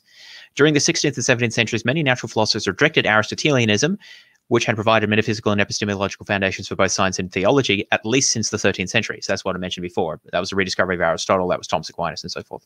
One candidate for a replacement was the mechanical philosophy, which had its roots in classical Epicureanism. Mechanical philosophers attempted to explain all natural phenomena in terms of the configurations, motions, and collisions of small, unobservable particles of matter. So that's corpuscularianism. For example, to attempt to explain the fact that the lead is denser than water, a mechanical philosopher would say that the lead has more particles of matter per cubic measure than water. The mechanical explanation differed from Aristotelian explanations, which endowed matter with real qualities and used them to explain the differences in density by appealing to the fact that lead has more absolute heaviness than water. That's what I was saying before, as the difference between what they're saying and what Aristotelianism was saying, which was the standard way of thinking at the time. A hallmark of the mechanical philosophy is the doctrine of primary and secondary qualities, according to which matter is really endowed with only a few primary qualities and all others are the result of the impact of primary qualities in our sense organs. Nature was thus mechanized, and most qualities were considered subjective. So those would be like color, taste, and odor, and so forth. They're secondary qualities. This approach enhanced the mathematization of nature at the same time that it provided an answer to the skeptical critique of sensory knowledge. So these are two very important ideas, that there was a very skeptical attitude towards sensory knowledge, because it's like, well, what does sensory knowledge have to do with the way the world really is? Because our senses sort of distort and the world's complicated. And also the idea of mathematization. Well, mathematization becomes easier if you think that there's a sort of set of primary properties that you can describe quantitatively and that are sort of underpinning everything there. While the mechanical philosophy was attractive to thinkers working in the tradition of Galileo Galilei and William Harvey, it posed serious problems for those holding a Christian worldview. Wait, let's read that again. While the mechanical philosophy was attractive to thinkers working in the tradition of Galileo Galilei and William Harvey, it posed serious problems for those holding a Christian worldview. So this philosophy, which was critical to the development of modern science, and true, it was held by Christians as well, but at the time it was seen to hold big problems for those advocating a Christian worldview. Well, let's read on a bit. Orthodox natural philosophers feared that the mechanical philosophy would lead to materialism or deism, resulting in the denial of creation and divine providence. We already heard that this was what Thomas Hobbes was criticized for. The fact that the Thomist synthesis of theology and Aristotelian philosophy became dominant in the Catholic world, especially after the Council of Trent in the mid-16th century, also meant that the rejection of Aristotelianism seemed to challenge the doctrine of transubstantiation. Skipping a little bit there about that. Christian mechanical philosophers adopted a variety of strategies to stave off these perceived threats, including frequent appeal to the argument from design as a way of establishing God's providential relationship to the world he created, special attention to proving the existence of the immaterial, immortal human soul, and attempts to explain the real presence in the Eucharist in mechanical terms. Okay, so that last part there is, I mean, I don't know about that, but that's not something that we consider today as being important. So you see the point here is that a mechanical philosophy poses a threat to God because there seems that there's just not as much for God to do. And they said, well, God creates the whole thing, but that's why they then focused on arguments for design, because they really needed to show that God needed to set the whole thing up. Because if the whole thing works without God and God didn't even need to set it up, then there's a problem there, right? And they also thought that there was something special about like the human soul or the mind, and they wanted to place that as sort of apart from or separate from nature. And this is especially prominent in the thought of René Descartes, who was otherwise sort of into the whole mechanical philosophy thing. Okay, continuing on a bit. I'm not going to read the whole book or anything, but I think that these passages are just really good and show how badly these guys are misrepresenting the situation. The mechanical philosophy originated in classical times with the Greek philosopher Epicurus, who sought to explain all natural phenomena in terms of the chance collisions of material atoms in empty space. He even claimed that the human soul is material, composed of atoms that are exceedingly small and swift. Epicurus believed that atoms have always existed and that they are infinite in number. Epicureanism, while not strictly atheistic, denied that the gods play a role in the natural or human worlds, thus ruling out any kind of providential explanation. Sounds like he had some things going for him, Epicurus. Because of its reputation as atheistic and materialistic, Epicureanism fell into disrepute during the Middle Ages. And here we see another example of anything that gets attached to the label of atheism is discriminated against and viewed as suspect. The same thing happened with Hume even later in the 18th century. But where are we? I'm on page 145 at the moment. The writings of Epicurus and his Roman disciple Lucretius were published during the Renaissance, along with a host of other classical writings. So this was one of the important things that happened in the Renaissance, that some of these classical writings began to be rediscovered and brought over from either the Arab world or from the Greek world, like the Byzantine Empire, and they began to influence the thinkers, particularly talking in sort of the 15th, 16th, and into the 17th century. Following the development of heliocentric astronomy in the late 16th and early 17th centuries, many natural philosophers believed that Aristotelianism, which rested on geometric assumptions, could no longer provide adequate foundations for natural philosophy. So again, Aristotelianism underpins the sort of neo-Aristotelian synthesis that was the predominant philosophy in the Christian West since the 13th century. So it was being undermined by these sorts of findings and assumptions. Among the many ancient philosophers that had been recovered by Renaissance humanists, the atomism of Epicurus seemed particularly compatible with the spirit of the new astronomy and physics. Moreover, the mechanical philosophy often seemed easier to reconcile with Christian theology and the alternatives, Stoicism, Neoplatonism, and Paracelsianism. Never even heard of that one. I've heard of Paracelsus, but never heard of it in that term there. All of which appear to limit the scope or freedom of God's action in the world. So you see that they're trying to find new ways of thinking about the relationship between God and nature to sort of reconcile these problems and new findings and developments, like particularly from Galileo and later from Newton.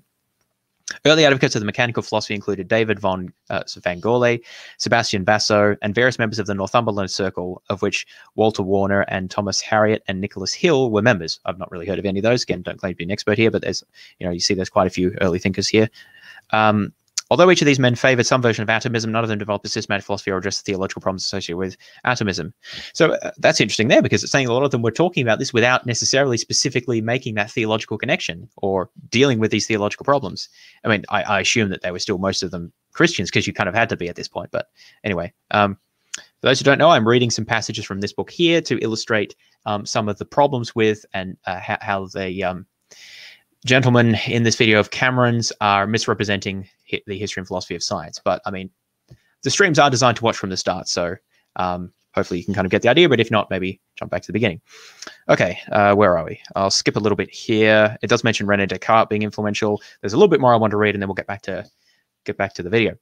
A number of the major figures whose names are associated with the scientific revolution adopted some form of the mechanical philosophy. So that's what I was saying before. This idea of the mechanical philosophy is extremely important for the development of early modern science. It's not the only thing going on, right? There's experimental developments like the telescope, for example, with Galileo, but that's an important factor there. But although Galileo did not write a fully articulated account of it, he implicitly adopted its major tenets. Skipping a little bit, Gassendi and Descartes published the first systematic and most influential accounts of the mechanical philosophy. Their treatises are not detailed accounts of particular subjects, rather they spell out the fundamental terms of mechanical philosophy and functioned as programmatic statements describing what such philosophy would look like in practice. While both men agreed that all physical phenomena should be explained in terms of matter and motion, they differed about the details of these explanations. Yeah, I'll keep reading here. So Gassendi, writing in the manner of a Renaissance humanist, saw himself as the restorer of the philosophy of Epicurus. deeply concerned about Epicurus's heterodox ideas. Basically, he's not a Christian, so that's got to be bad. Gassendi, a Catholic priest, sought to modify ancient atomism so that it would be acceptable to 17th century Christians. Accordingly, he insisted on God's creation of a finite number of atoms, on God's continuing providential relationship to the creation, on free will, and on the existence of a material, immortal human soul that God infused into each individual at the moment of conception. I'm going to skip a little bit here because it keeps talking about what Gassendi thought about this. So you see what's happening at this stage, right? There's this new developments in essentially philosophy, mechanical philosophy, new developments in astronomy, and other discoveries and texts becoming rediscovered from the East. People are trying to work out how this fits with the standard neo-Aristotelian scholastic views. And particularly, they're worried that these views, which seem to trace back to, pagan authors and seem to be kind of mechanistic and atheistic in nature, that they undermine God and his relationship, providential relationship to nature. So they're trying to fit them together. They're trying to understand it so that they can keep God in the picture and find places for him to be. So like the free will, the human soul, the creator. These are still things that Christian apologists talk about to this day. They say, well, yeah, okay, so science can explain all this stuff, but you can't explain this and that and the other thing. See, this is the modern scientific worldview, right? That the rest of nature can be understood as basically a clockwork obeying laws of nature.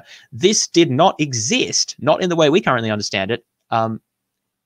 Before this time, this was a novel idea. And although it was Christians developing this, they were concerned about its theological developments. They were reaching back to ancient Greek philosophers and trying to fit the theories together. People like Thomas Hobbes were criticized for being too atheistic. This is not the picture that we're getting that you get from Cameron's video here. So let's read on a little bit more. Skipping ahead a little bit here to 147. Although Descartes also articulated fully fledged mechanical philosophy, his ideas were quite different from those of Epicurus. In contrast to Gassendi's atomic view of matter, Descartes claimed that matter fills all space and is infinitely divisible, thus denying the existence of both atoms and the void. He believed that matter possesses only one primary quality, geometrical extension. Yeah, he was kind of obsessed with geometry as well. This belief provided a foundation for his attempt at mathematization of nature. So note that the application of mathematics here was about his particular beliefs about the geometrical properties of matter, and not really any particular theological beliefs. And the mathematization of nature is a very important component of modern scientific method, which doesn't seem to have any theological underpinnings at all. Descartes drew a sharp distinction between matter and mind, considering thinking to be the essential characteristic of the mind. So that's the dualist aspect I mentioned before. Now, read here. Descartes derived his mechanical philosophy directly from theological consideration, so this was very important for him. His rationalist epistemology was grounded in the conviction that since God is not a deceiver, his existence provides a warrant for reasoning from clear and distinct ideas in our minds to knowledge about the created world. Since geometrical concepts are paradigmatic of clear and distinct ideas, we can conclude that the physical world has geometrical properties. It is on such grounds that Descartes justifies the claim that matter is infinitely divisible. The divine attributes also lie at the base of Descartes' attempts to prove the laws of motion. He appealed to God's immutability to justify his law of conservation of motion and his version of the principle of inertia, the foundations of physics.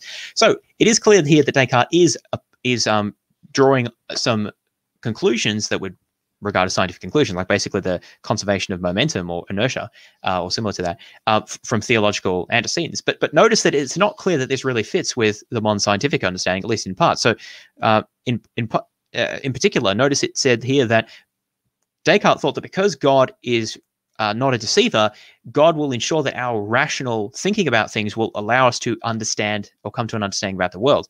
And that's rationalistic. That's not really empirical. So although, yes, that is modern science does rely on theorizing, Descartes hasn't, in this notion, really articulated the experimental component of it, or at least not in that component. So again, it's not like he's just reading this off from theological beliefs.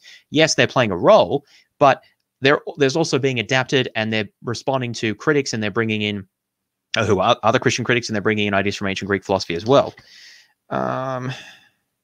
Yeah, at the bottom, page 147 here, the differences between the mechanical philosophies of Gassendi and Descartes reflect their theological differences concerning providence, or God's relationship to the creation.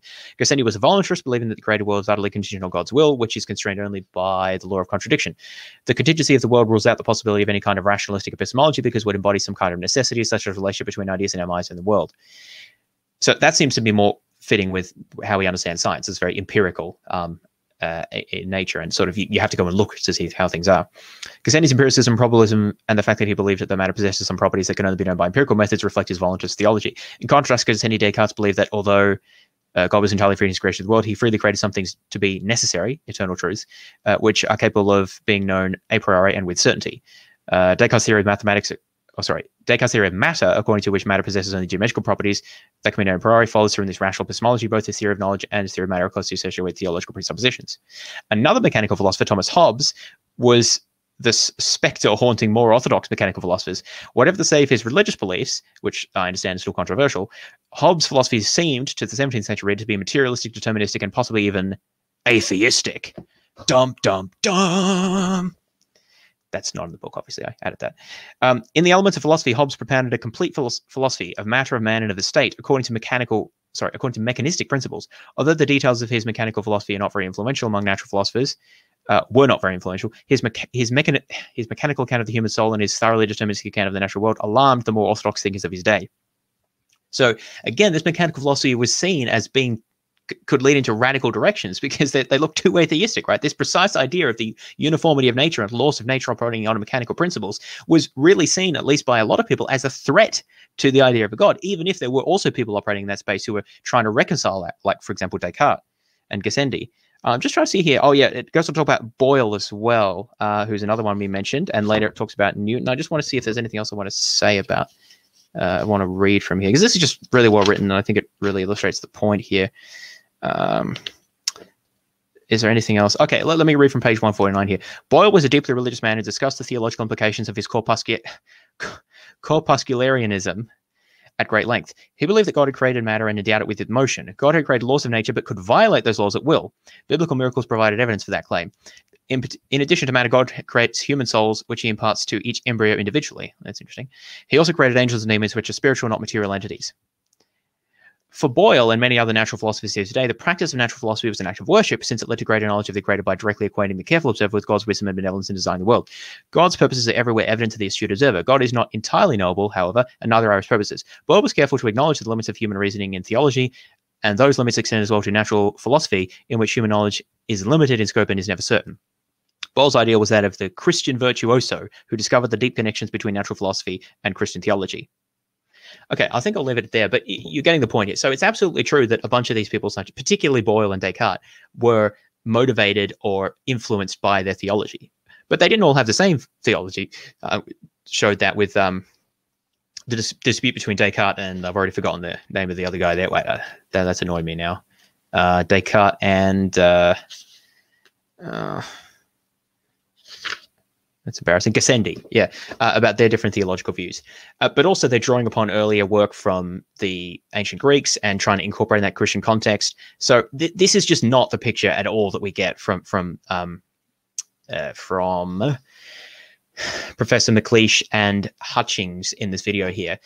Now, they are going to talk a bit more about science in other, like, non-Christian societies. So I've been talking a lot about the mechanical philosophy and how it emerged and its relationship to theology there. Let's now hear what they have to say about about science in non-Christian societies. What historically, they got a spring. Okay. Now, when you've probably done this experiment at school, Cameron, you hang a mass on the spring, then you hang. Oh yes, I forgot. So we're still going on about this Japanese study. Let's have finished it. So they asked Japanese school teachers about their attitude to basically Hooke's law. So let's go through that. I think this is one of the stupidest studies that I've heard. But, well, I mean, the study might be all right, but we'll see how he interprets it. That's kind of dumb. Hang a bit more, then you hang a bit more, and each time you write down how long the spring has got, okay? I mean, now, if that's not fun, I don't know what is, right? So you do this, and then you get some results, and maybe your results look something like this. So we've got force against extension, okay? And maybe my results look like this. Now, Cameron, what should I do next? You could come up with a hypothesis. Well, not yet. Explains the dots. This is, I mean, I don't want to be a bit mean on Cameron because he's being put on the spot here, but it kind of undermines the point that Dave is making here. But I mean, so what do people think in the chat? What Dave is asking here is, what should you do next? What we've got there? Any ideas? I'm curious as to whether you get the right answer this look for. I mean, I guess some of you may have watched the video, so you know what he's talking about here. Cameron doesn't get the right answer. Well, he sort of did, right? He said you form a hypothesis. That's kind of correct, but it's not exactly. I'll just wait a minute because see if anyone wants to. Someone says join the dots. I'm not going to say whether. How do you distrophysicist and oh dear, Philosophilistine. Jeez, making it hard. Yeah, so people are saying join the dots line of best fit. Yeah, that's what I thought as well. So, some insane. I like that. I don't think that's what he was going for, though. Yeah, he was going for join the dots. So yeah. If you handed that graph to me, Cameron, you would not get full marks because it's missing something. Okay. Do you know what it's missing? I can't see the full thing. Let me pull it back up on the screen. Some of your listeners will hopefully have said in the comments what you should do next, or what you've been taught to do next. No? It's been too long for me. Sorry, Cameron. You just falsified. Is that what? No, yeah, it's one case, obviously, but I just found it amusing. Okay, you should draw a line of best fit. Okay, so you draw a line that you kind of feel represents the points. Okay. I've got really poor resolution on my camera. Can you guys see clearly or not? Oh, it's very clear. Yeah, it's very clear. Okay. So there we go. So we draw a line through it. Now, here's a big question for you. Why? Why would you draw a straight line of best fit? That's not what your results were.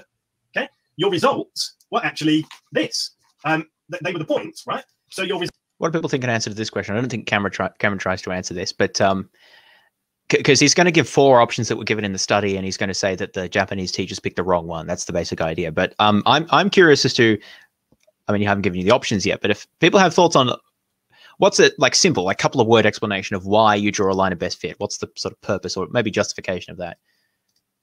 Results. As he's working towards to draw a line that. for your results, you should do dot to dot. Those are your actual results, the dot to dot line, right? So why is everybody told to draw a straight line through them?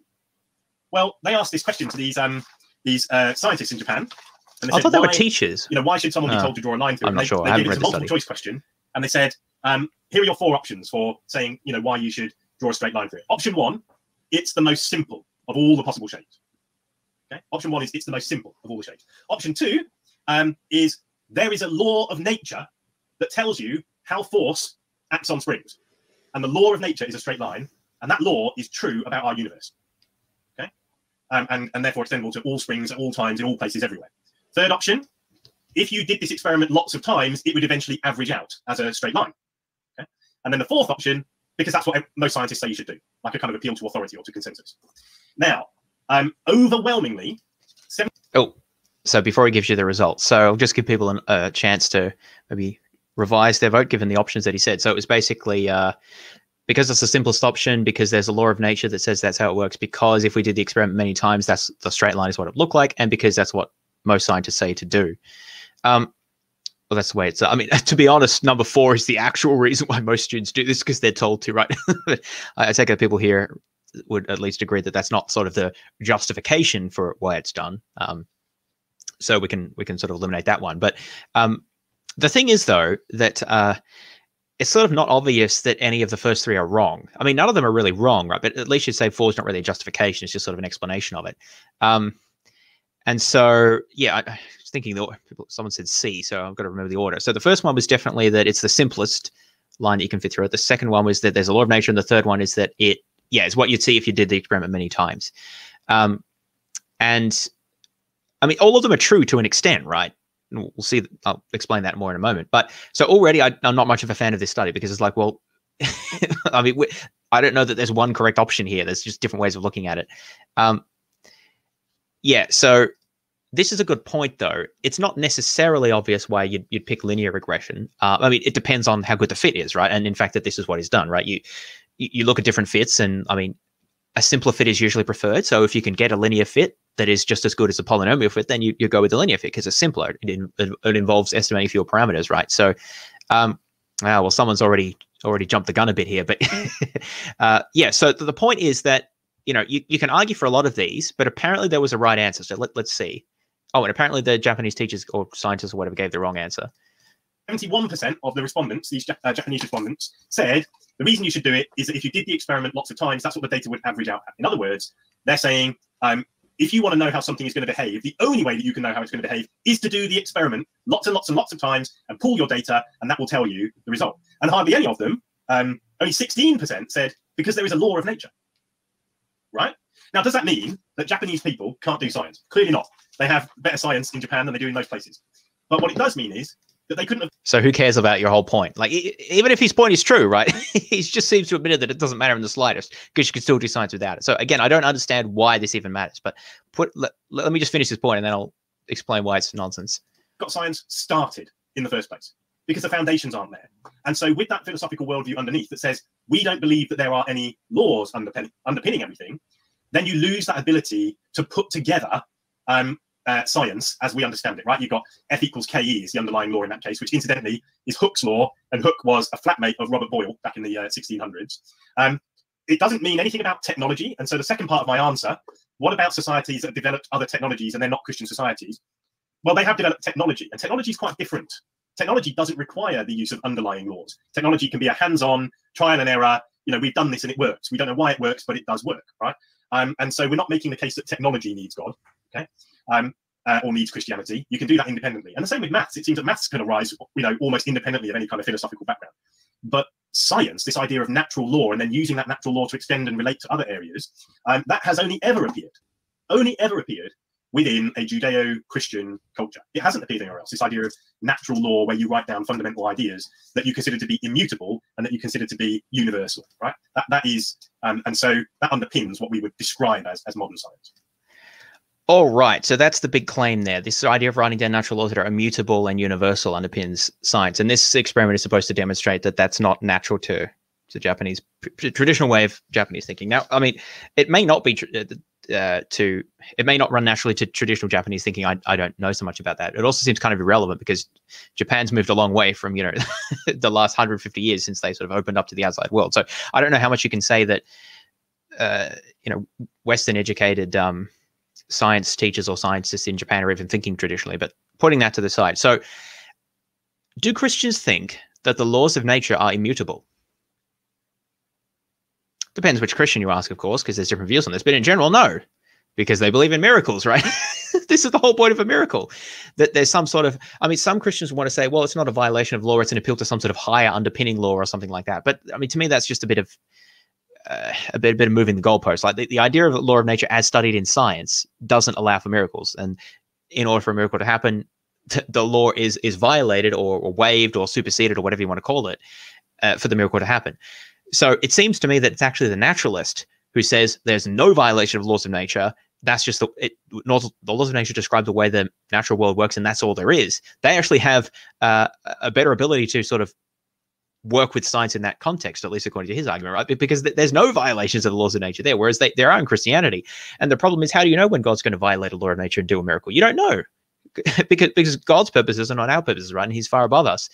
So at any given moment, when I'm a Christian doing science, it seems that I have to worry about, well, maybe God has a reason to like tinker with my test tube here, or with my, you know, population study that I'm doing, or with my, you know, telescope results, you know, whatever it is. Like, well, there could be a miracle here. How would I know, right? In fact, I think it's basically by being atheistic materialists that Christians are able to do science, because they basically just assume that that doesn't happen. Because if they really thought it was going to happen, like regularly, that God was going to intervene, then they couldn't do this science, right? Because who knows what God would do. So I think that this works against him. Like because the laws of nature are not immutable, according to most Christians who believe in miracles, then you don't actually know when God's going to intervene, and kind of the whole idea of uniformity becomes suspect. It's only by basically ignoring that, just sort of compartmentalizing it away, that you're able to continue to do science, it seems to me. But so Christians don't believe in immutable laws. Also, let's just nitpick the example. Is Hooke's law a law of nature? No, of course it's not. Right? I mean, people in the chat pointed this out. It's only a first approximation. So many springs will have a sort of a linear region where there's a linear relation between the force applied and the stretch. But there's a point at which, I forget what the name of it's called, it's like the elastic limit or something like that, where it becomes nonlinear. So it's not a universal law of nature anyway. It's a silly example. I mean, the thing is, it's actually hard to find universal laws of nature apart from looking at very fundamental physics, because almost everything is just an approximation within a given context. And this is why I said you don't even need laws of nature to do science, except maybe for fundamental physics. At every other level of science, it's basically just approximations and models, which work in a given context. But if you apply it outside, it doesn't make sense, or there's limits to it. So you don't need fundamental laws there to make sense of that. So I think that the whole idea is dramatically overblown. Yeah, so the Hooke's law example is particularly silly. Now let's talk about the results in that study. It seems to me that if I were to pick one answer to that question, it was C. It was the idea that if you did the experiment many times, you would see this line. Because it's not true that Hooke's law is a universal law. I mean, it would generally apply to, you know, springs or general springs over that sort of range of forces. But is it a law of nature? I mean, I wouldn't say that that's a law of nature, right? It's really just a description of a particular phenomena. And so I certainly wouldn't call it a fundamental law. Maybe you could call it a more derived law. We could argue about that. But that just seems unnecessary and a bit profligate. I think it's better to just say, yeah, if you did the experiment a lot of times, you'd expect your results to basically fit more or less along the line, or like be scattered around the line. I guess you could say if you did the experiment many times and average it out, you'd expect it to be at the line. And that's kind of the point of doing a line of best fit, actually. You're trying to see what the sort of average would be, if you like, if you had more results than you do. It's a way of visualizing the relationship. And you can do statistical tests on it and so forth. But so, you know, I'm not saying you can't argue for some of the other options. That was the point earlier, that it's sort of ambiguous. But this study just seems to be complete, because it's not clear that the answer was wrong. In fact, it seems that it's the best answer. But it's also possible that other answers are defensible too. It's not clear that this even is a law of nature. In fact, I think it's clearly not a law of nature. And it's not clear that laws of nature even matter for doing science, or at least almost all science. So I think it's just, plus it's not clear that this gets to anything about traditional Japanese beliefs, because we don't have a comparison between what Westerners would say and what, you know, Japanese scientists or science teacher, or whoever they are, would say. We've just got the one case. So what would they say in the US? What would they say in Germany? What would they say in, you know, a different country? So we don't have the comparison there. So it's completely useless. Everything about this is basically pointless. Now, maybe, I don't know what they were actually trying to do in the original study. So maybe the authors had a different hypothesis they were testing. I don't know. It just seems so dumb that I decided not to read it. And I think we saw enough of it from what he said there. At least that was how he was deploying the paper, right? So I think it's fair to critique that. So anyway, yeah, very silly example, but also I think illustrates the idea that you don't need laws of nature to do almost all science, maybe not even any science, but because you can just treat it as empirical regularities that are predictive, right? So why do you need laws of nature? It's completely unclear. But let's now move to the next point there. Irrespective of whether you need laws of nature to do science, maybe you need the idea of it to like kickstart science, like look for these regularities. So that's a different point, right? And this is what we talk about in the mechanical philosophy. So what David's saying here is that it's only in a Christian context. Well, it says Dave here. I've been calling him David, so I hope he's actually, I guess I should call him Dave if that's what he goes by here. But what Dave has been saying here is that only emerge in a Christian context. Is that true? Well, we've already seen that it's not true, right? Because we were just talking about how Epicurus argued for basically this mechanistic idea of nature, which is borderline atheistic naturalistic, back in hundreds of years before Jesus was even born. So you can't say that's in a Judeo-Christian context. Furthermore, there is a very famous work called On the Nature of Things. Well, I mean, that's the English translation. The Latin is De Rerum Natura. I can't speak Latin, by Lucretius. And he was basically arguing for, again, within the context of Epicurean philosophy, he was arguing for essentially a mechanistic, naturalistic worldview, that things operate according to, physical forces. And that was published. When was that published? I've got the date here. 1st century BC. So, 100 years before Jesus.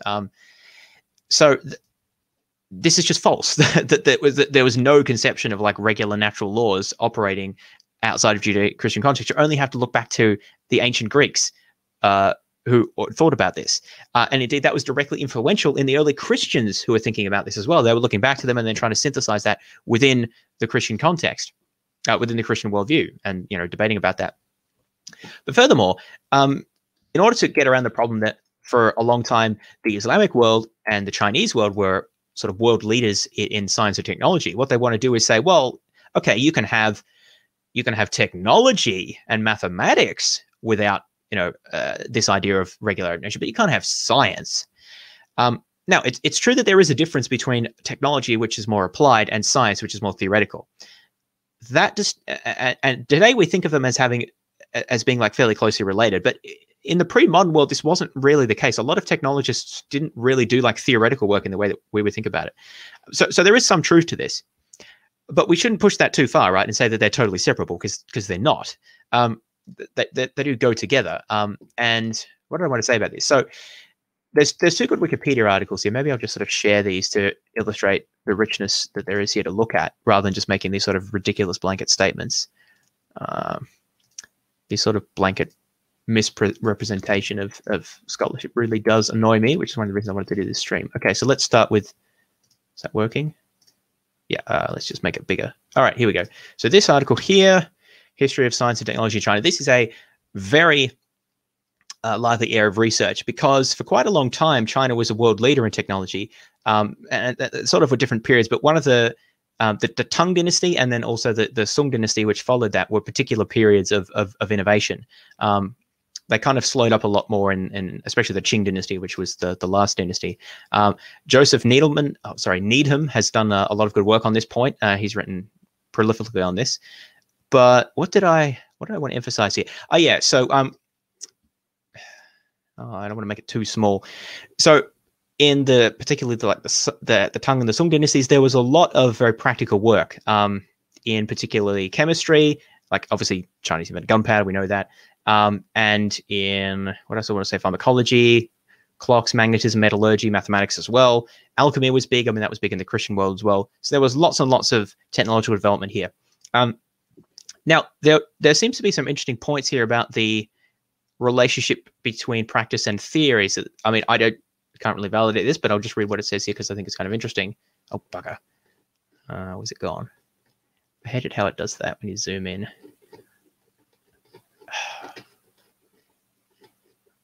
Here we go. Pre-modern Chinese science developed precariously, that's an interesting word, without solid scientific theory, while there was a lacking of a consistent systematic treatment in comparison to contemporaneous European works. This drawback to Chinese science was lamented even by the mathematician Yang Hui, who criticized early mathematicians such as Li Chongfeng, who were content with using methods without working out the theoretical origin of principles, saying, the men of old changed the name of their methods from problem to problem, so that as no specific explanation was given, there is no way of telling their theoretical origin or basis. Despite this, Chinese thinkers of the Middle Ages proposed some hypotheses which are in accordance with modern principles of science, and it talks some examples of this. I mean, I don't know too much about that. There does seem to have been a bit of a different focus in Chinese philosophy, in Chinese sort of what I might call proto-science. So I don't want to say that there's no truth to what Dave was saying there, but like the idea that there wasn't science in pre-modern China, if again, there's the narrow and the broad notion of science, but if we're working with the broad notion, there absolutely was, right? And did the Chinese have a view of regularity in nature? Well, that's sort of contentious, right? Chinese philosophy has this notion of the Tao, which is, well, very well, I guess I'll bring up the article, right? It's extremely hard to define this idea. It's sort of both order and disorder. So it literally means the way, right? So as it says here, Tao is the natural order of the universe whose character one's human intuition must discern in order to realize the potential for human wisdom. The basic idea is that you want to sort of match the way you behave with the way of the Tao, but it's not like you don't do that like by rigidly following a set of rules. You do that by trying to like go with the flow, I guess, would be the way we describe it in Western philosophy. But I mean, the thing is that there was an idea that you can't really understand the Tao. The Tao is sort of ineffable. And so it was kind of anti-rationalistic in that sense, although, I mean, I know that that's going to be controversial as well. So the point there is that there was an idea of sort of order and uniformity, but there was also, I think, an idea that it was beyond human understanding. But of course, that's not, I mean, those underpinnings are also in Greek and Christian theory as well. So the point is, can we say that the reason why that China didn't have a scientific revolution in the way that early modern Europe did is because they lacked this idea of a sort of rational order of things, a regular order of world that was rationally accessible? I have no idea if that was true or not, because there's so many factors going on there that, like, how do you work this out? You have to somehow web all of the different intellectual threads of a civilization, compare them to all the different electrical threads of a different civilization, and then compare that to like the political developments, economic developments, and extraneous developments like, dynasties being overthrown and things like that, effective geography and all these other things. How can you say? I don't know whether that was the effect or not, whether that was important or not. I'm pretty suspicious of these sorts of very sort of reductionistic explanations, which say, oh, the reason why China didn't have a scientific revolution is because they didn't believe in a rationally accessible order of nature. I'm pretty suspicious of that. Yeah, so this is, I don't claim to be an expert. I've studied a little bit about this. Yeah, it has a lot of different interpretations, which is kind of the point that I'm making, right? It's not like they didn't have an idea, but like, well, is it different? Is it the same? And how does it relate to, like, I have no idea, really.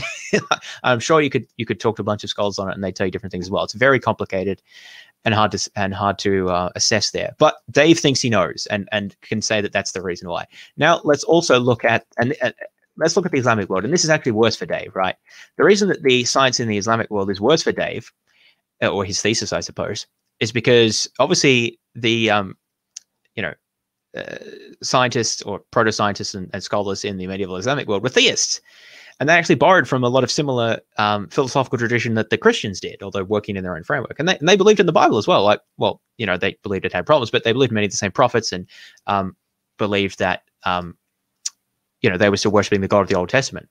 Many of you will be aware of the, it's mentioned here somewhere, the Islamic Renaissance, which extended from like the 8th through 13th centuries, depending on who you ask. And this was a period when the Islamic world was really the world leader in a lot of scientific results. So there's so much that was inherited in terms of chemistry, astronomy and cosmology, botany, geography, mathematics, medicine, optics, pharmacology, physics, zoology. Like all of this stuff was leaps and bounds ahead of what was being done in Western Europe, and much of it was borrowed in the 13th and 14th centuries, around the same time when Aristotle and so on was being rediscovered.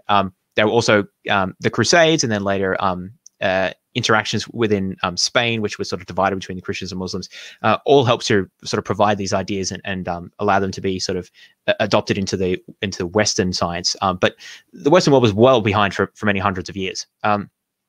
And so the idea that science, or at least proto-science, again, is it broad or narrow? I would call this proto-science because I don't think it's strictly what we would regard as science, but clearly it's in like along a similar trajectory, right? So proto-science was clearly possible in the Islamic world and flourished there for hundreds of years. Now, there wasn't a scientific revolution there. A lot of people think that the Mongol invasions of the 13th century, which devastated not the entirety of the Middle East, but large parts of it, were significant for that. Others blame theological developments, and it gets complicated. The Ottoman Empire came later, and that seems to have been less propitious for scientific development. But again, the issue is it gets hard. Like, how do you identify all the causal factors here? The problem is, though, that Muslims did have an idea of a creator God who made the world. I don't know enough about Islamic theology to say exactly the relationship they thought that the creator had towards the creation and so forth. There's a chapter in this book about that, actually, which would be good to look into. But I didn't get to that before this recording. But again, the point is, what is it distinctively about Christian theology as distinct from Islamic theology, which meant that Christian theology was able to have a scientific, was able to generate a scientific revolution, according to Dave here, but the Islamic world wasn't, even though the Islamic world was ahead in science or proto-science for hundreds of years at a time when the Christian world was lagging behind. The Christian world eventually surpassed the Islamic world, maybe at some time in the 15th, 16th century, hard to say exactly when. Was that because of the theology? I mean, the theology didn't change, right? Obviously, there were theological developments, but they were still Christian and they were still Muslim for like 1,000 years before that, or nearly 1,000 years in the Islamic case, longer in the Christian case. And suddenly, it's the effect of science only like they get the foot there on the accelerator in the 17th century. It doesn't add up. It doesn't make any sense, is the point I'm making here. The true origin of the scientific revolution is to be understood in a particular historical context of 17th century Europe, as the interaction of thoughts of new ideas ideas being rediscovered both from the Islamic world and from ancient Greeks, interacting with the existing theological and philosophical milieu that existed in Europe at the time, and with the burgeoning technology and commerce that was increasingly picking up from the 17th century, at least in certain parts of Europe. So there's a very complex causal picture to talk about there. Actually, this is an interesting point. So people have talked about the printing press in the Islamic world. The printing press was regarded with a lot of skepticism in the Islamic world, from what I've read, and was adopted very slowly. Part of this, I believe, was because I don't know if it's actually because Arabic per se was unsuitable. I guess you've got the diacritics, which makes things harder. I do know that calligraphy was extremely important. Well, it still is in the Islamic world, and therefore there was some sort of a lot of resistance towards just sort of printing. That came from leaders. I haven't really talked about the idea of the printing press as being important. That was certainly very important for disseminating scientific ideas, and that was something that the Islamic world didn't have. But again, I don't think you can say that it's any one factor like this. There's many factors going on, because again, it's not, the problem is finding things that are exogenous, right? Like, why did the printing press take off in Europe and not, say, in the Islamic world? Like, you can't just say, well, science took off in Europe because of the printing press, but then why did they have the printing press and not the Islamic world? Why didn't the Islamic world invent the printing press? And see, that's a technology. The printing press is not really science, it's more technology. And this is why science and technology interact with each other in a very important way. And this actually leads to an important point when David's saying, oh, it's not science, it's not technology, it's not mathematics. No, we're talking about science here. But you can't really separate them, because if you think about the two key characteristics of the mechanical philosophy and modern science, what are they? It's experiments and mathematization. What do you need for experiments? You need technology. If you don't have the ability to conduct the experiments, then you're not going to get the results you need. And for mathematizability, you need mathematics. So the two key things that Dave is saying that are distinct from science are actually two key ingredients into the success of science. And I think that part of the puzzle is that Europe was more advanced certainly by the 17th century, maybe a little before then, was technologically, like, you know, clocks and glasswork and metallurgy and many of these other areas were technologically more advanced than China and the Islamic world by, let's say, the 17th century. And maybe a little before in some areas. You can debate the timing, but and like printing press would be another example of that. And mathematically, I think that they were also beginning to edge ahead around that time. I don't know as much about that, but probably, yeah, 17th century will be about the time when I think that they're, certainly by the time Newton develops calculus, they're ahead of what anyone else was able to achieve. So those are key ingredients into the ability to give rise to a scientific revolution, like, because you have more mathematical ability and you have the technology to be able to develop more precise experiments. Think about the invention of the telescope. So the skill with glass working led to the development of the telescope, which led Galileo to be able to make his observations, which undermined or contributed to undermining an Aristotelian worldview. So that's a technological development leading to scientific and ultimately sort of theological and philosophical developments. And this point has actually been kind of brought up and discussed in a new approach to, well, I don't know how new it is. It's somewhat new to philosophy of science called the new experimentalism. The basic idea is that traditionally, philosophy of science has focused a lot on theory developments. And obviously that's important. But the new experimentalists are basically saying, well, hang on a minute. Experiment is actually very important for development of science as well. And experiments can often lead to new theoretical findings and changing the way we think about things. But experimentation in turn depends not just on theory, but also on technological limitations. So basically, technology can actually be a driving factor in science rather than kind of resulting from science. So we often think that scientific progress leads to new technologies, and that certainly does happen. But actually, the idea is that, at least plausibly historically, it was actually often the other way around. Technological developments led to improved ability to conduct experiments, which then lead to scientific progress. And of course, it can be a feedback loop then, self-reinforcing.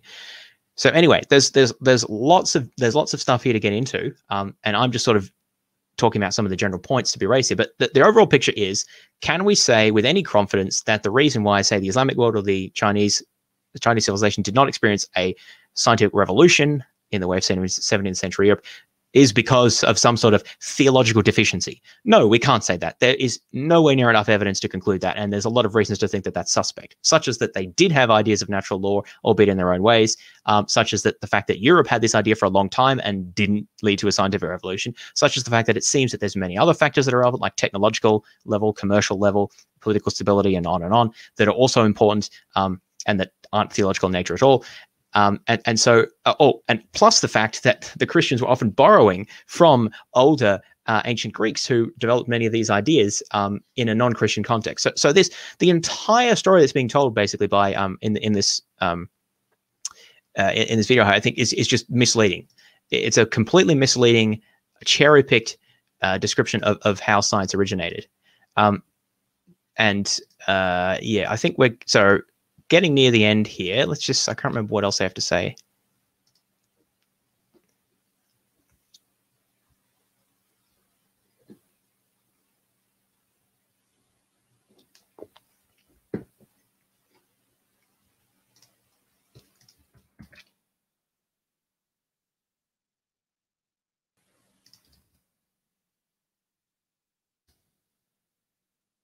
Skip this bit.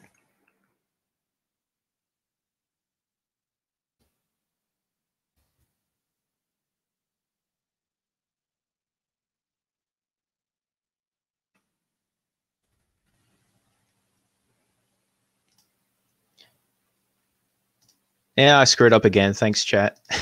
It's all right. I haven't got to anything yet. I'm just skipping ahead. And also in the book, you say it has the resources to keep should be fixed now. To hope for better theories, to change our minds to expect a world of order, and so on. So my question is, and this will maybe kind of summarize some of the things that we've talked about today, how does it follow from all of that science needs God? That's, I think, a way of explaining how science came about. But what is the argument that science needs God? It seems possible, at least, that science could flourish in a godless world, even if that's improbable. Well, we said, of course, science can flourish in a godless world for the same reason. Once it's got started, for the same reason that agriculture and medicine and art and singing, God is super generous, and He does and only give good things to those who, in some sort of bartering way, sign up to serve Him. He's actually throughout the story of the Bible, he's used people outside his family and he's blessed them. That's part of his character. I think that needs to be said this evening. But there is a sense in which science needs God in all sorts of ways today, not just to get started, but to carry on. Dave and I are both concerned about some of the moves in both our countries, the US and the UK and other countries as well, to marginalize science, to minimize it, to push it away. And Dave's made some examples. The way that science has helped us understand how. Is that coming from atheists, naturalists, or is that coming more from Christians, or even from other religious traditions as well? I mean, it's true that there are some anti-scientific traditions, I guess you might say, that are atheistic. So New Age, I mean, that's exactly I don't know what to call that exactly, but I mean, there's people sort of in that space who are definitely anti-science in various ways. So it's true that it's not like, monolithic one side or the other, but I would say that, I mean, they're worried about people marginalizing science, but I'm wondering which side that's sort of more coming from, or who's the biggest threat? Which worldview maybe is the biggest threat to science these days? I don't think it's naturalism. How vaccines work and how we can cure and eradicate horrible diseases like polio from the face of the planet. How science tells us how we need to be careful about what we do with our planet now because we're causing the climate to change. And yet we're living in a world where the gift, the God-given and thereby trustworthy gift of science is sometimes politically marginalized if what it says isn't comfortable to the ears of those in power. And if that sounds a little bit like the way that the kings in the Old Testament would marginalize the prophets if they didn't like what they were saying, then that's because it's a very similar picture. But the people of God can act as salt and light in a society. One thing the church should value high above many other things is truth. Thomas valued truth, Christ valued truth, and science also shares this wonderful valuation of truth. So it's one thing to say that you value truth. It's another thing to exhibit behaviors which are consistent with that. Now, this isn't a comment against Tom specifically here. I obviously don't know him, but I'm talking more generally here. So let's go back to the Doubting Thomas example. So if you value truth, what do you so let's say Jesus values truth. So would you expect him to either A, say, blessed are those who, seek the evidence and only believe on the basis of evidence, or B, say, blessed are those who believe without seeing, right? Which of those is more consistent with someone who values truth? I think it's pretty clear that if you actually value truth, then you will make sure that your behavior and teachings are consistent with behaviors that lead to more true beliefs, not just believing without evidence, for example. That's not consistent with valuing truth.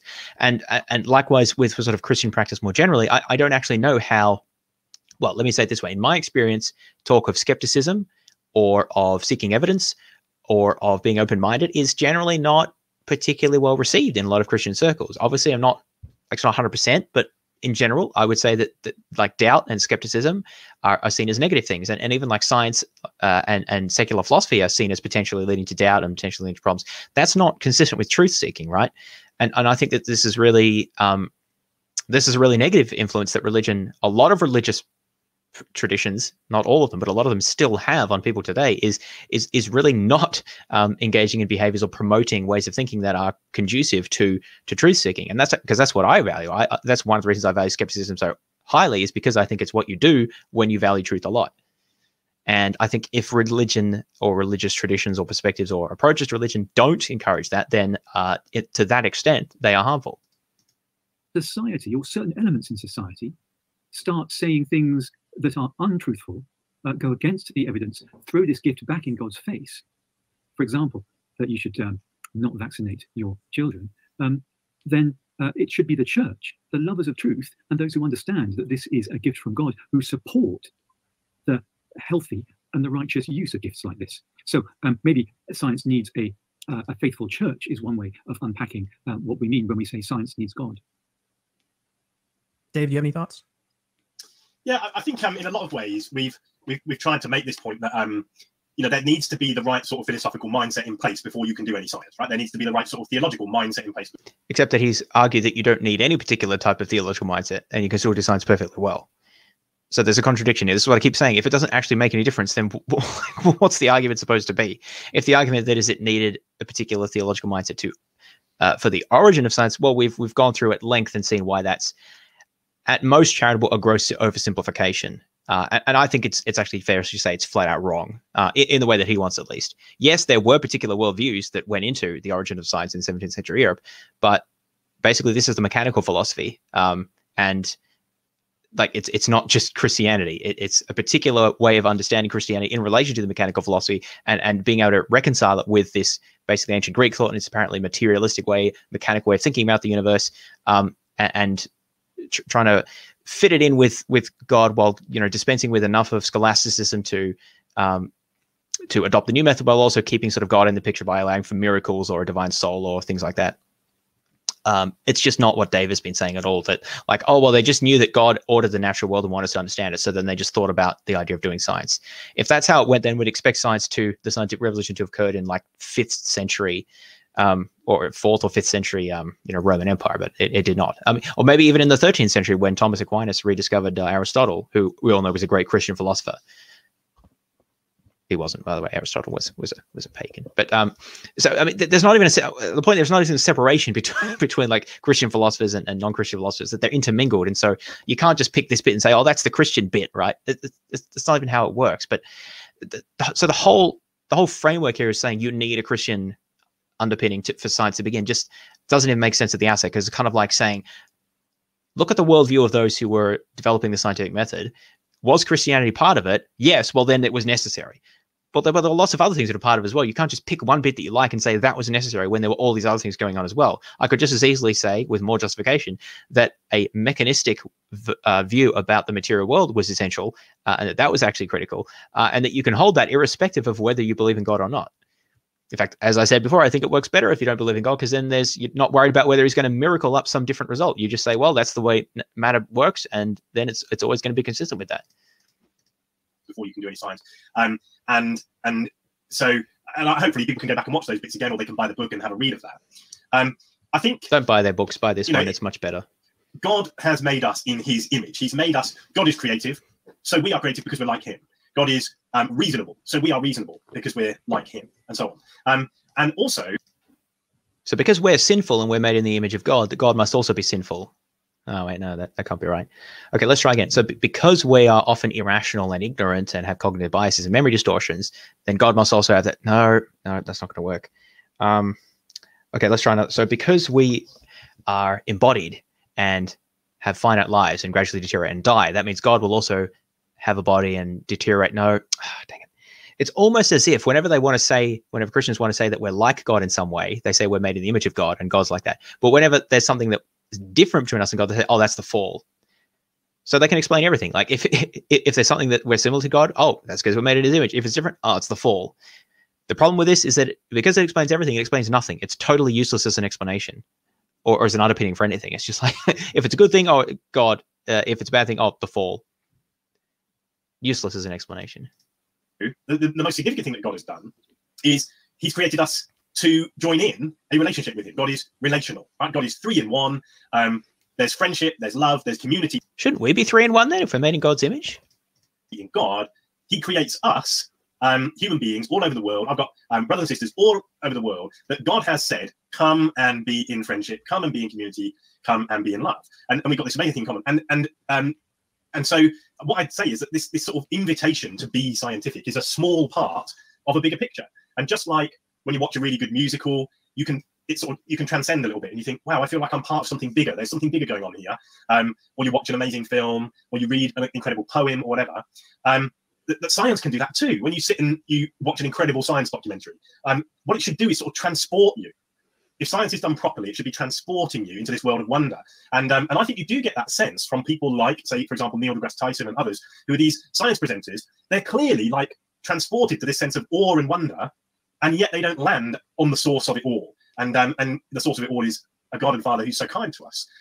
So perhaps what science could do is try and get back a bit more of the transcendental. Yeah, God doesn't need science. I want to know where this idea of science comes from, like from the New Testament. Like, where does God say, go ye to the ends of the earth and acquire all of the experimental evidence that you can, and collate the natural species and construct ye a mechanical philosophy with mathematization of nature. There's nothing like that in the New Testament. Like, they're just making this up post hoc. And granted, there were, as we've seen, people who believed this, like Descartes, for example, believed that this was a way of worshipping, right? But this was a late development, that this particular way of understanding the relationship between God and His creator and His creation. and is like by no means just follows from Christian philosophy in any particular way. Oh, by the way, I meant to mention this before. What if we say that Christianity is necessary of science, then we have to ask what branch of Christianity? Is it Protestantism? Is it Catholicism? What about like Eastern Orthodoxy or Oriental Orthodoxy? The Eastern Orthodox world, particularly like say Russia, was backward in many ways, economically and scientifically, for a long time, and it doesn't seem that their Christian viewpoint had, you know, the same impetus towards the scientific revolution. Now, of course, you say, but there's a million differences between that. They were like less connected with the rest of Europe, and at least until sort of Peter the Great, and you know, they had serfdom for so much longer, and that impeded them economically, and they had like despotic leaders for a long time. But yeah, that's the point I'm making. That's the same reason why you can't just say, oh, because they were Christian in Western Europe in the 17th century, therefore that led to the scientific revolution. But then you say, well, they were Christian in the 17th century in Russia as well. For that matter, they were Christian for a long time before that in Russia, and no scientific revolution. Or like the Byzantine Empire for centuries, no scientific revolution. The whole thing makes no sense. It's just entire post hoc rationalization, cherry picking the things you like, ignoring the evidence that you don't like. Like we more readily recognize in music and art and some of those other things, and say, wow, you know, let's not lose sight that this is pointing us beyond. When you do science properly, it's pointing you beyond. It's not reductionist in the sense that it's taking meaning away. It should be adding meaning on. Wow, we can. That's exactly what people were worried about in the 17th century, as we just saw with Thomas Hobbes. They're like, oh, you're taking the wonder out of nature. There's no room for God anymore. So this concern has been around for a very long time. Do this stuff. We can actually analyze nature and understand it and learn something about the author of nature. So I would encourage your audience who are Christians to go and read some really good geeky science books, right? Read some of the best science communicators out there, people like Sean. If any of your audience are Christians and they haven't been interested in science, or they've got a marginal interest in science, perhaps what they need to do is go and buy a really good science book by a really good science communicator like Sean Carroll or somebody like that, and think, you know what? This is all God's idea. This science stuff is God's idea. And if I really read through it, I can be kind of transported into the transcendental. It was such a good idea that God only gave it to us in the 17th century after at least let's say 4,700 years of civilization, if you say date it to 3000 BC, which is a kind of a standard dating. So I mean, it was such a good idea that God just decided, you know what, they can wait 4,700 years to get it. Interestingly, Christianity was also such a good idea that we had to wait 3,000 years to get it, but that's a different story. Just like I can when I listen to some really amazing music, or I go to an art gallery and I see an amazing portrait, or I go to the theatre and I see an amazing play, or I go out into the countryside and I see an incredible view. You know, science is wonderful, and to really agree with that, enjoy it, you've got to see it as a gift from God and rejoice in it. That's what I would say. It's like the first half of every sentence is like, yes, I agree, and then the second half is, oh, you don't need God to enjoy science. In fact, I think you enjoy it more without God, because you don't have this idea that, well, like, but where's the miracle, or like, you know, where does God fit into this? This notion seems to be something that a lot of Christians who believe in science or like science or do science struggle with. Is like, but what's God doing if I can explain this all mechanistically? And of course, there's always going to be gaps and things we don't understand, so you can always put God there. But that really seems to be a worry for a lot of people. And for naturalists, you don't have this idea. Like, no, that's just what it is. It's almost like saying science is not enough, because there has to be something beyond the science for it to like make the science interesting or important or whatever. But no, the science itself, our understanding of the natural world, that is cool. That is amazing. That is, you know, invigorating and liberating and enlightening and so forth.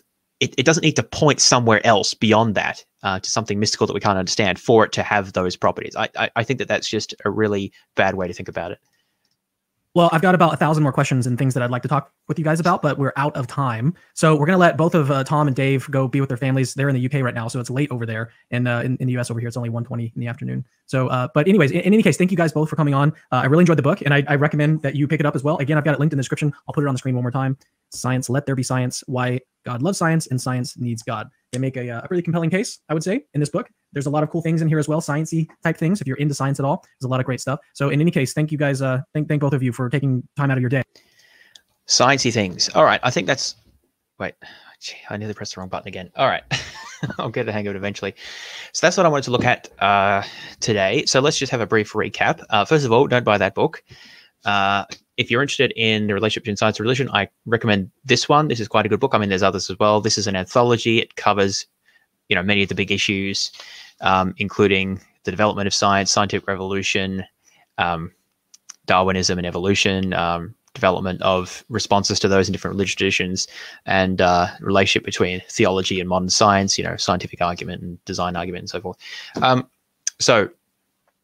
That or similar sources are a good resource for this. This is where you're going to get solid scholarship about the connections between theology and history and development of science. Also, you can look at philosophy of science, which is related. We kind of touched on some of these areas. If you're interested in a book recommendation there, this is actually an older version now. There's a newer edition, which I don't have. Philosophy of Science, The Central Issues.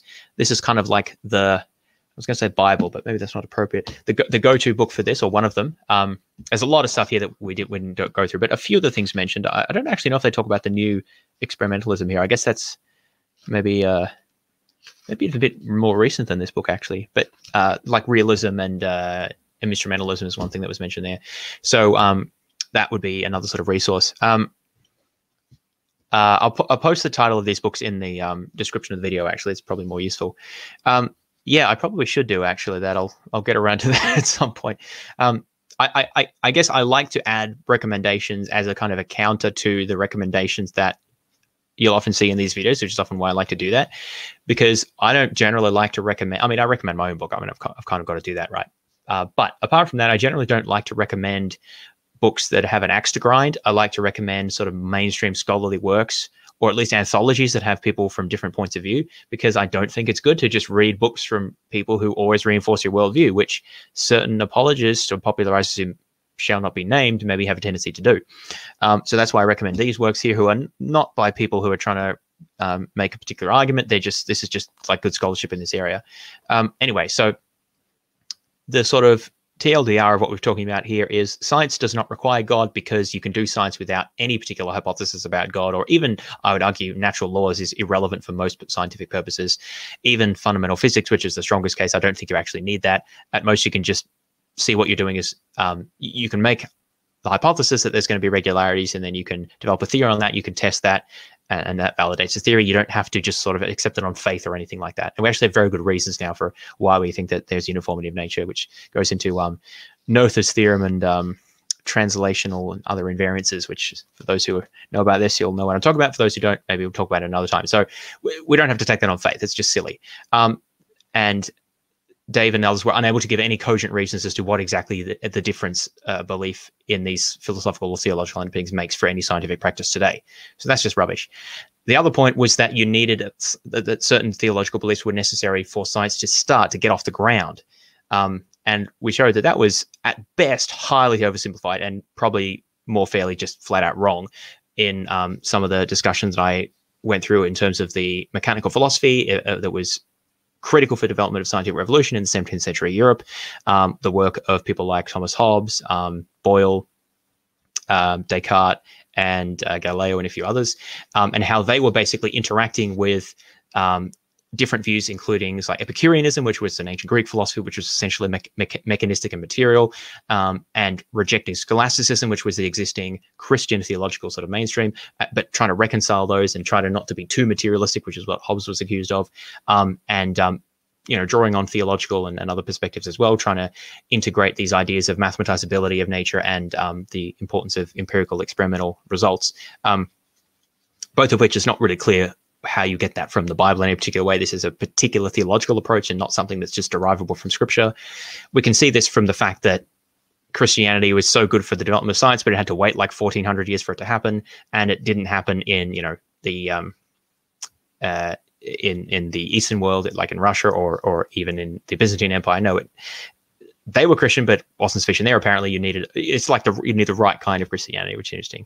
Although most of these early writers, like Descartes and I'm not sure about Boyle, but a bunch of them were Catholics as well. So I'm not sure if that counts as the right brand of Christianity according to these guys. So I don't know about that. But anyway, also we talked about how in the Islamic world and in the Chinese dynasties, particularly the Tang and the Sung dynasties, there was a great deal of what we might call proto-scientific and technological development that seemed to proceed without any requirement of the creator in the Christian sense, and the Islamic world had a belief in the creator themselves, actually. So now, they didn't have a scientific revolution. The reasons for that are varied and complicated and probably have little to nothing to do with the theological underpinnings, although you can't be certain about this because there's so many factors. But I mean, Dave doesn't know. Dave didn't even talk about this. And even though I know there are some Christians who argue this more sort of more carefully, I still don't think anyone knows the answer to that. And I think that it's pretty implausible that those are major contributing factors, because we talked about the importance of, you know, the political factors and the commercial factors and the technological aspect and the feedback with scientific results and experimentalism and mathematical developments as well with the mathematizability. So there's so many factors going on here. Did they need Christianity? Almost certainly not. Even though a bunch of the earliest, well, almost all of the earliest, developers of science were Christians. Of course, you had to be. It kind of wasn't optional at that point. But I mean, yeah, sure, it made a difference. And people like Descartes, for example, thought that what they were doing was honoring God. But that doesn't mean, just because it was there, doesn't mean that it was necessary. Just because you put an ingredient in the soup doesn't mean it's necessary for the soup, right? And I think that the best candidate for what was necessary was something like a mechanical philosophy, and that is an ancient Greek idea. It's not a Christian idea, and it was it contradicted with the sort of prevailing Aristotelianism, neo-Aristotelianism that prevailed at the day. So the whole argument's bunk. Christianity didn't need science to originate, and science doesn't. I think I said that wrong around. Science doesn't need Christianity to originate, and science doesn't need Christianity today, or any particular theistic worldview for that matter. Welcome, Nathan. You arrived just in time for the end of the stream. So thanks everyone for coming. Hopefully you found this interesting. Science is really interesting to me. I've got a Science of Everything podcast, which you should check out, where I talk about science, and science really informs my worldview. So I don't like it when people abuse science or appeal to it to like to try to substantiate worldviews like Christianity, which I think have little to do with science intrinsically, and particularly when they abuse the scholarly literature and just make unsubstantiated claims about the relationship between science, Christianity, and the historical origins of that. So, yeah, that particularly gets to me. So hopefully you found this interesting. Check in soon for more of these sorts of counter-apologetics videos. Thanks again, everyone, and talk to you then. See ya. Oops.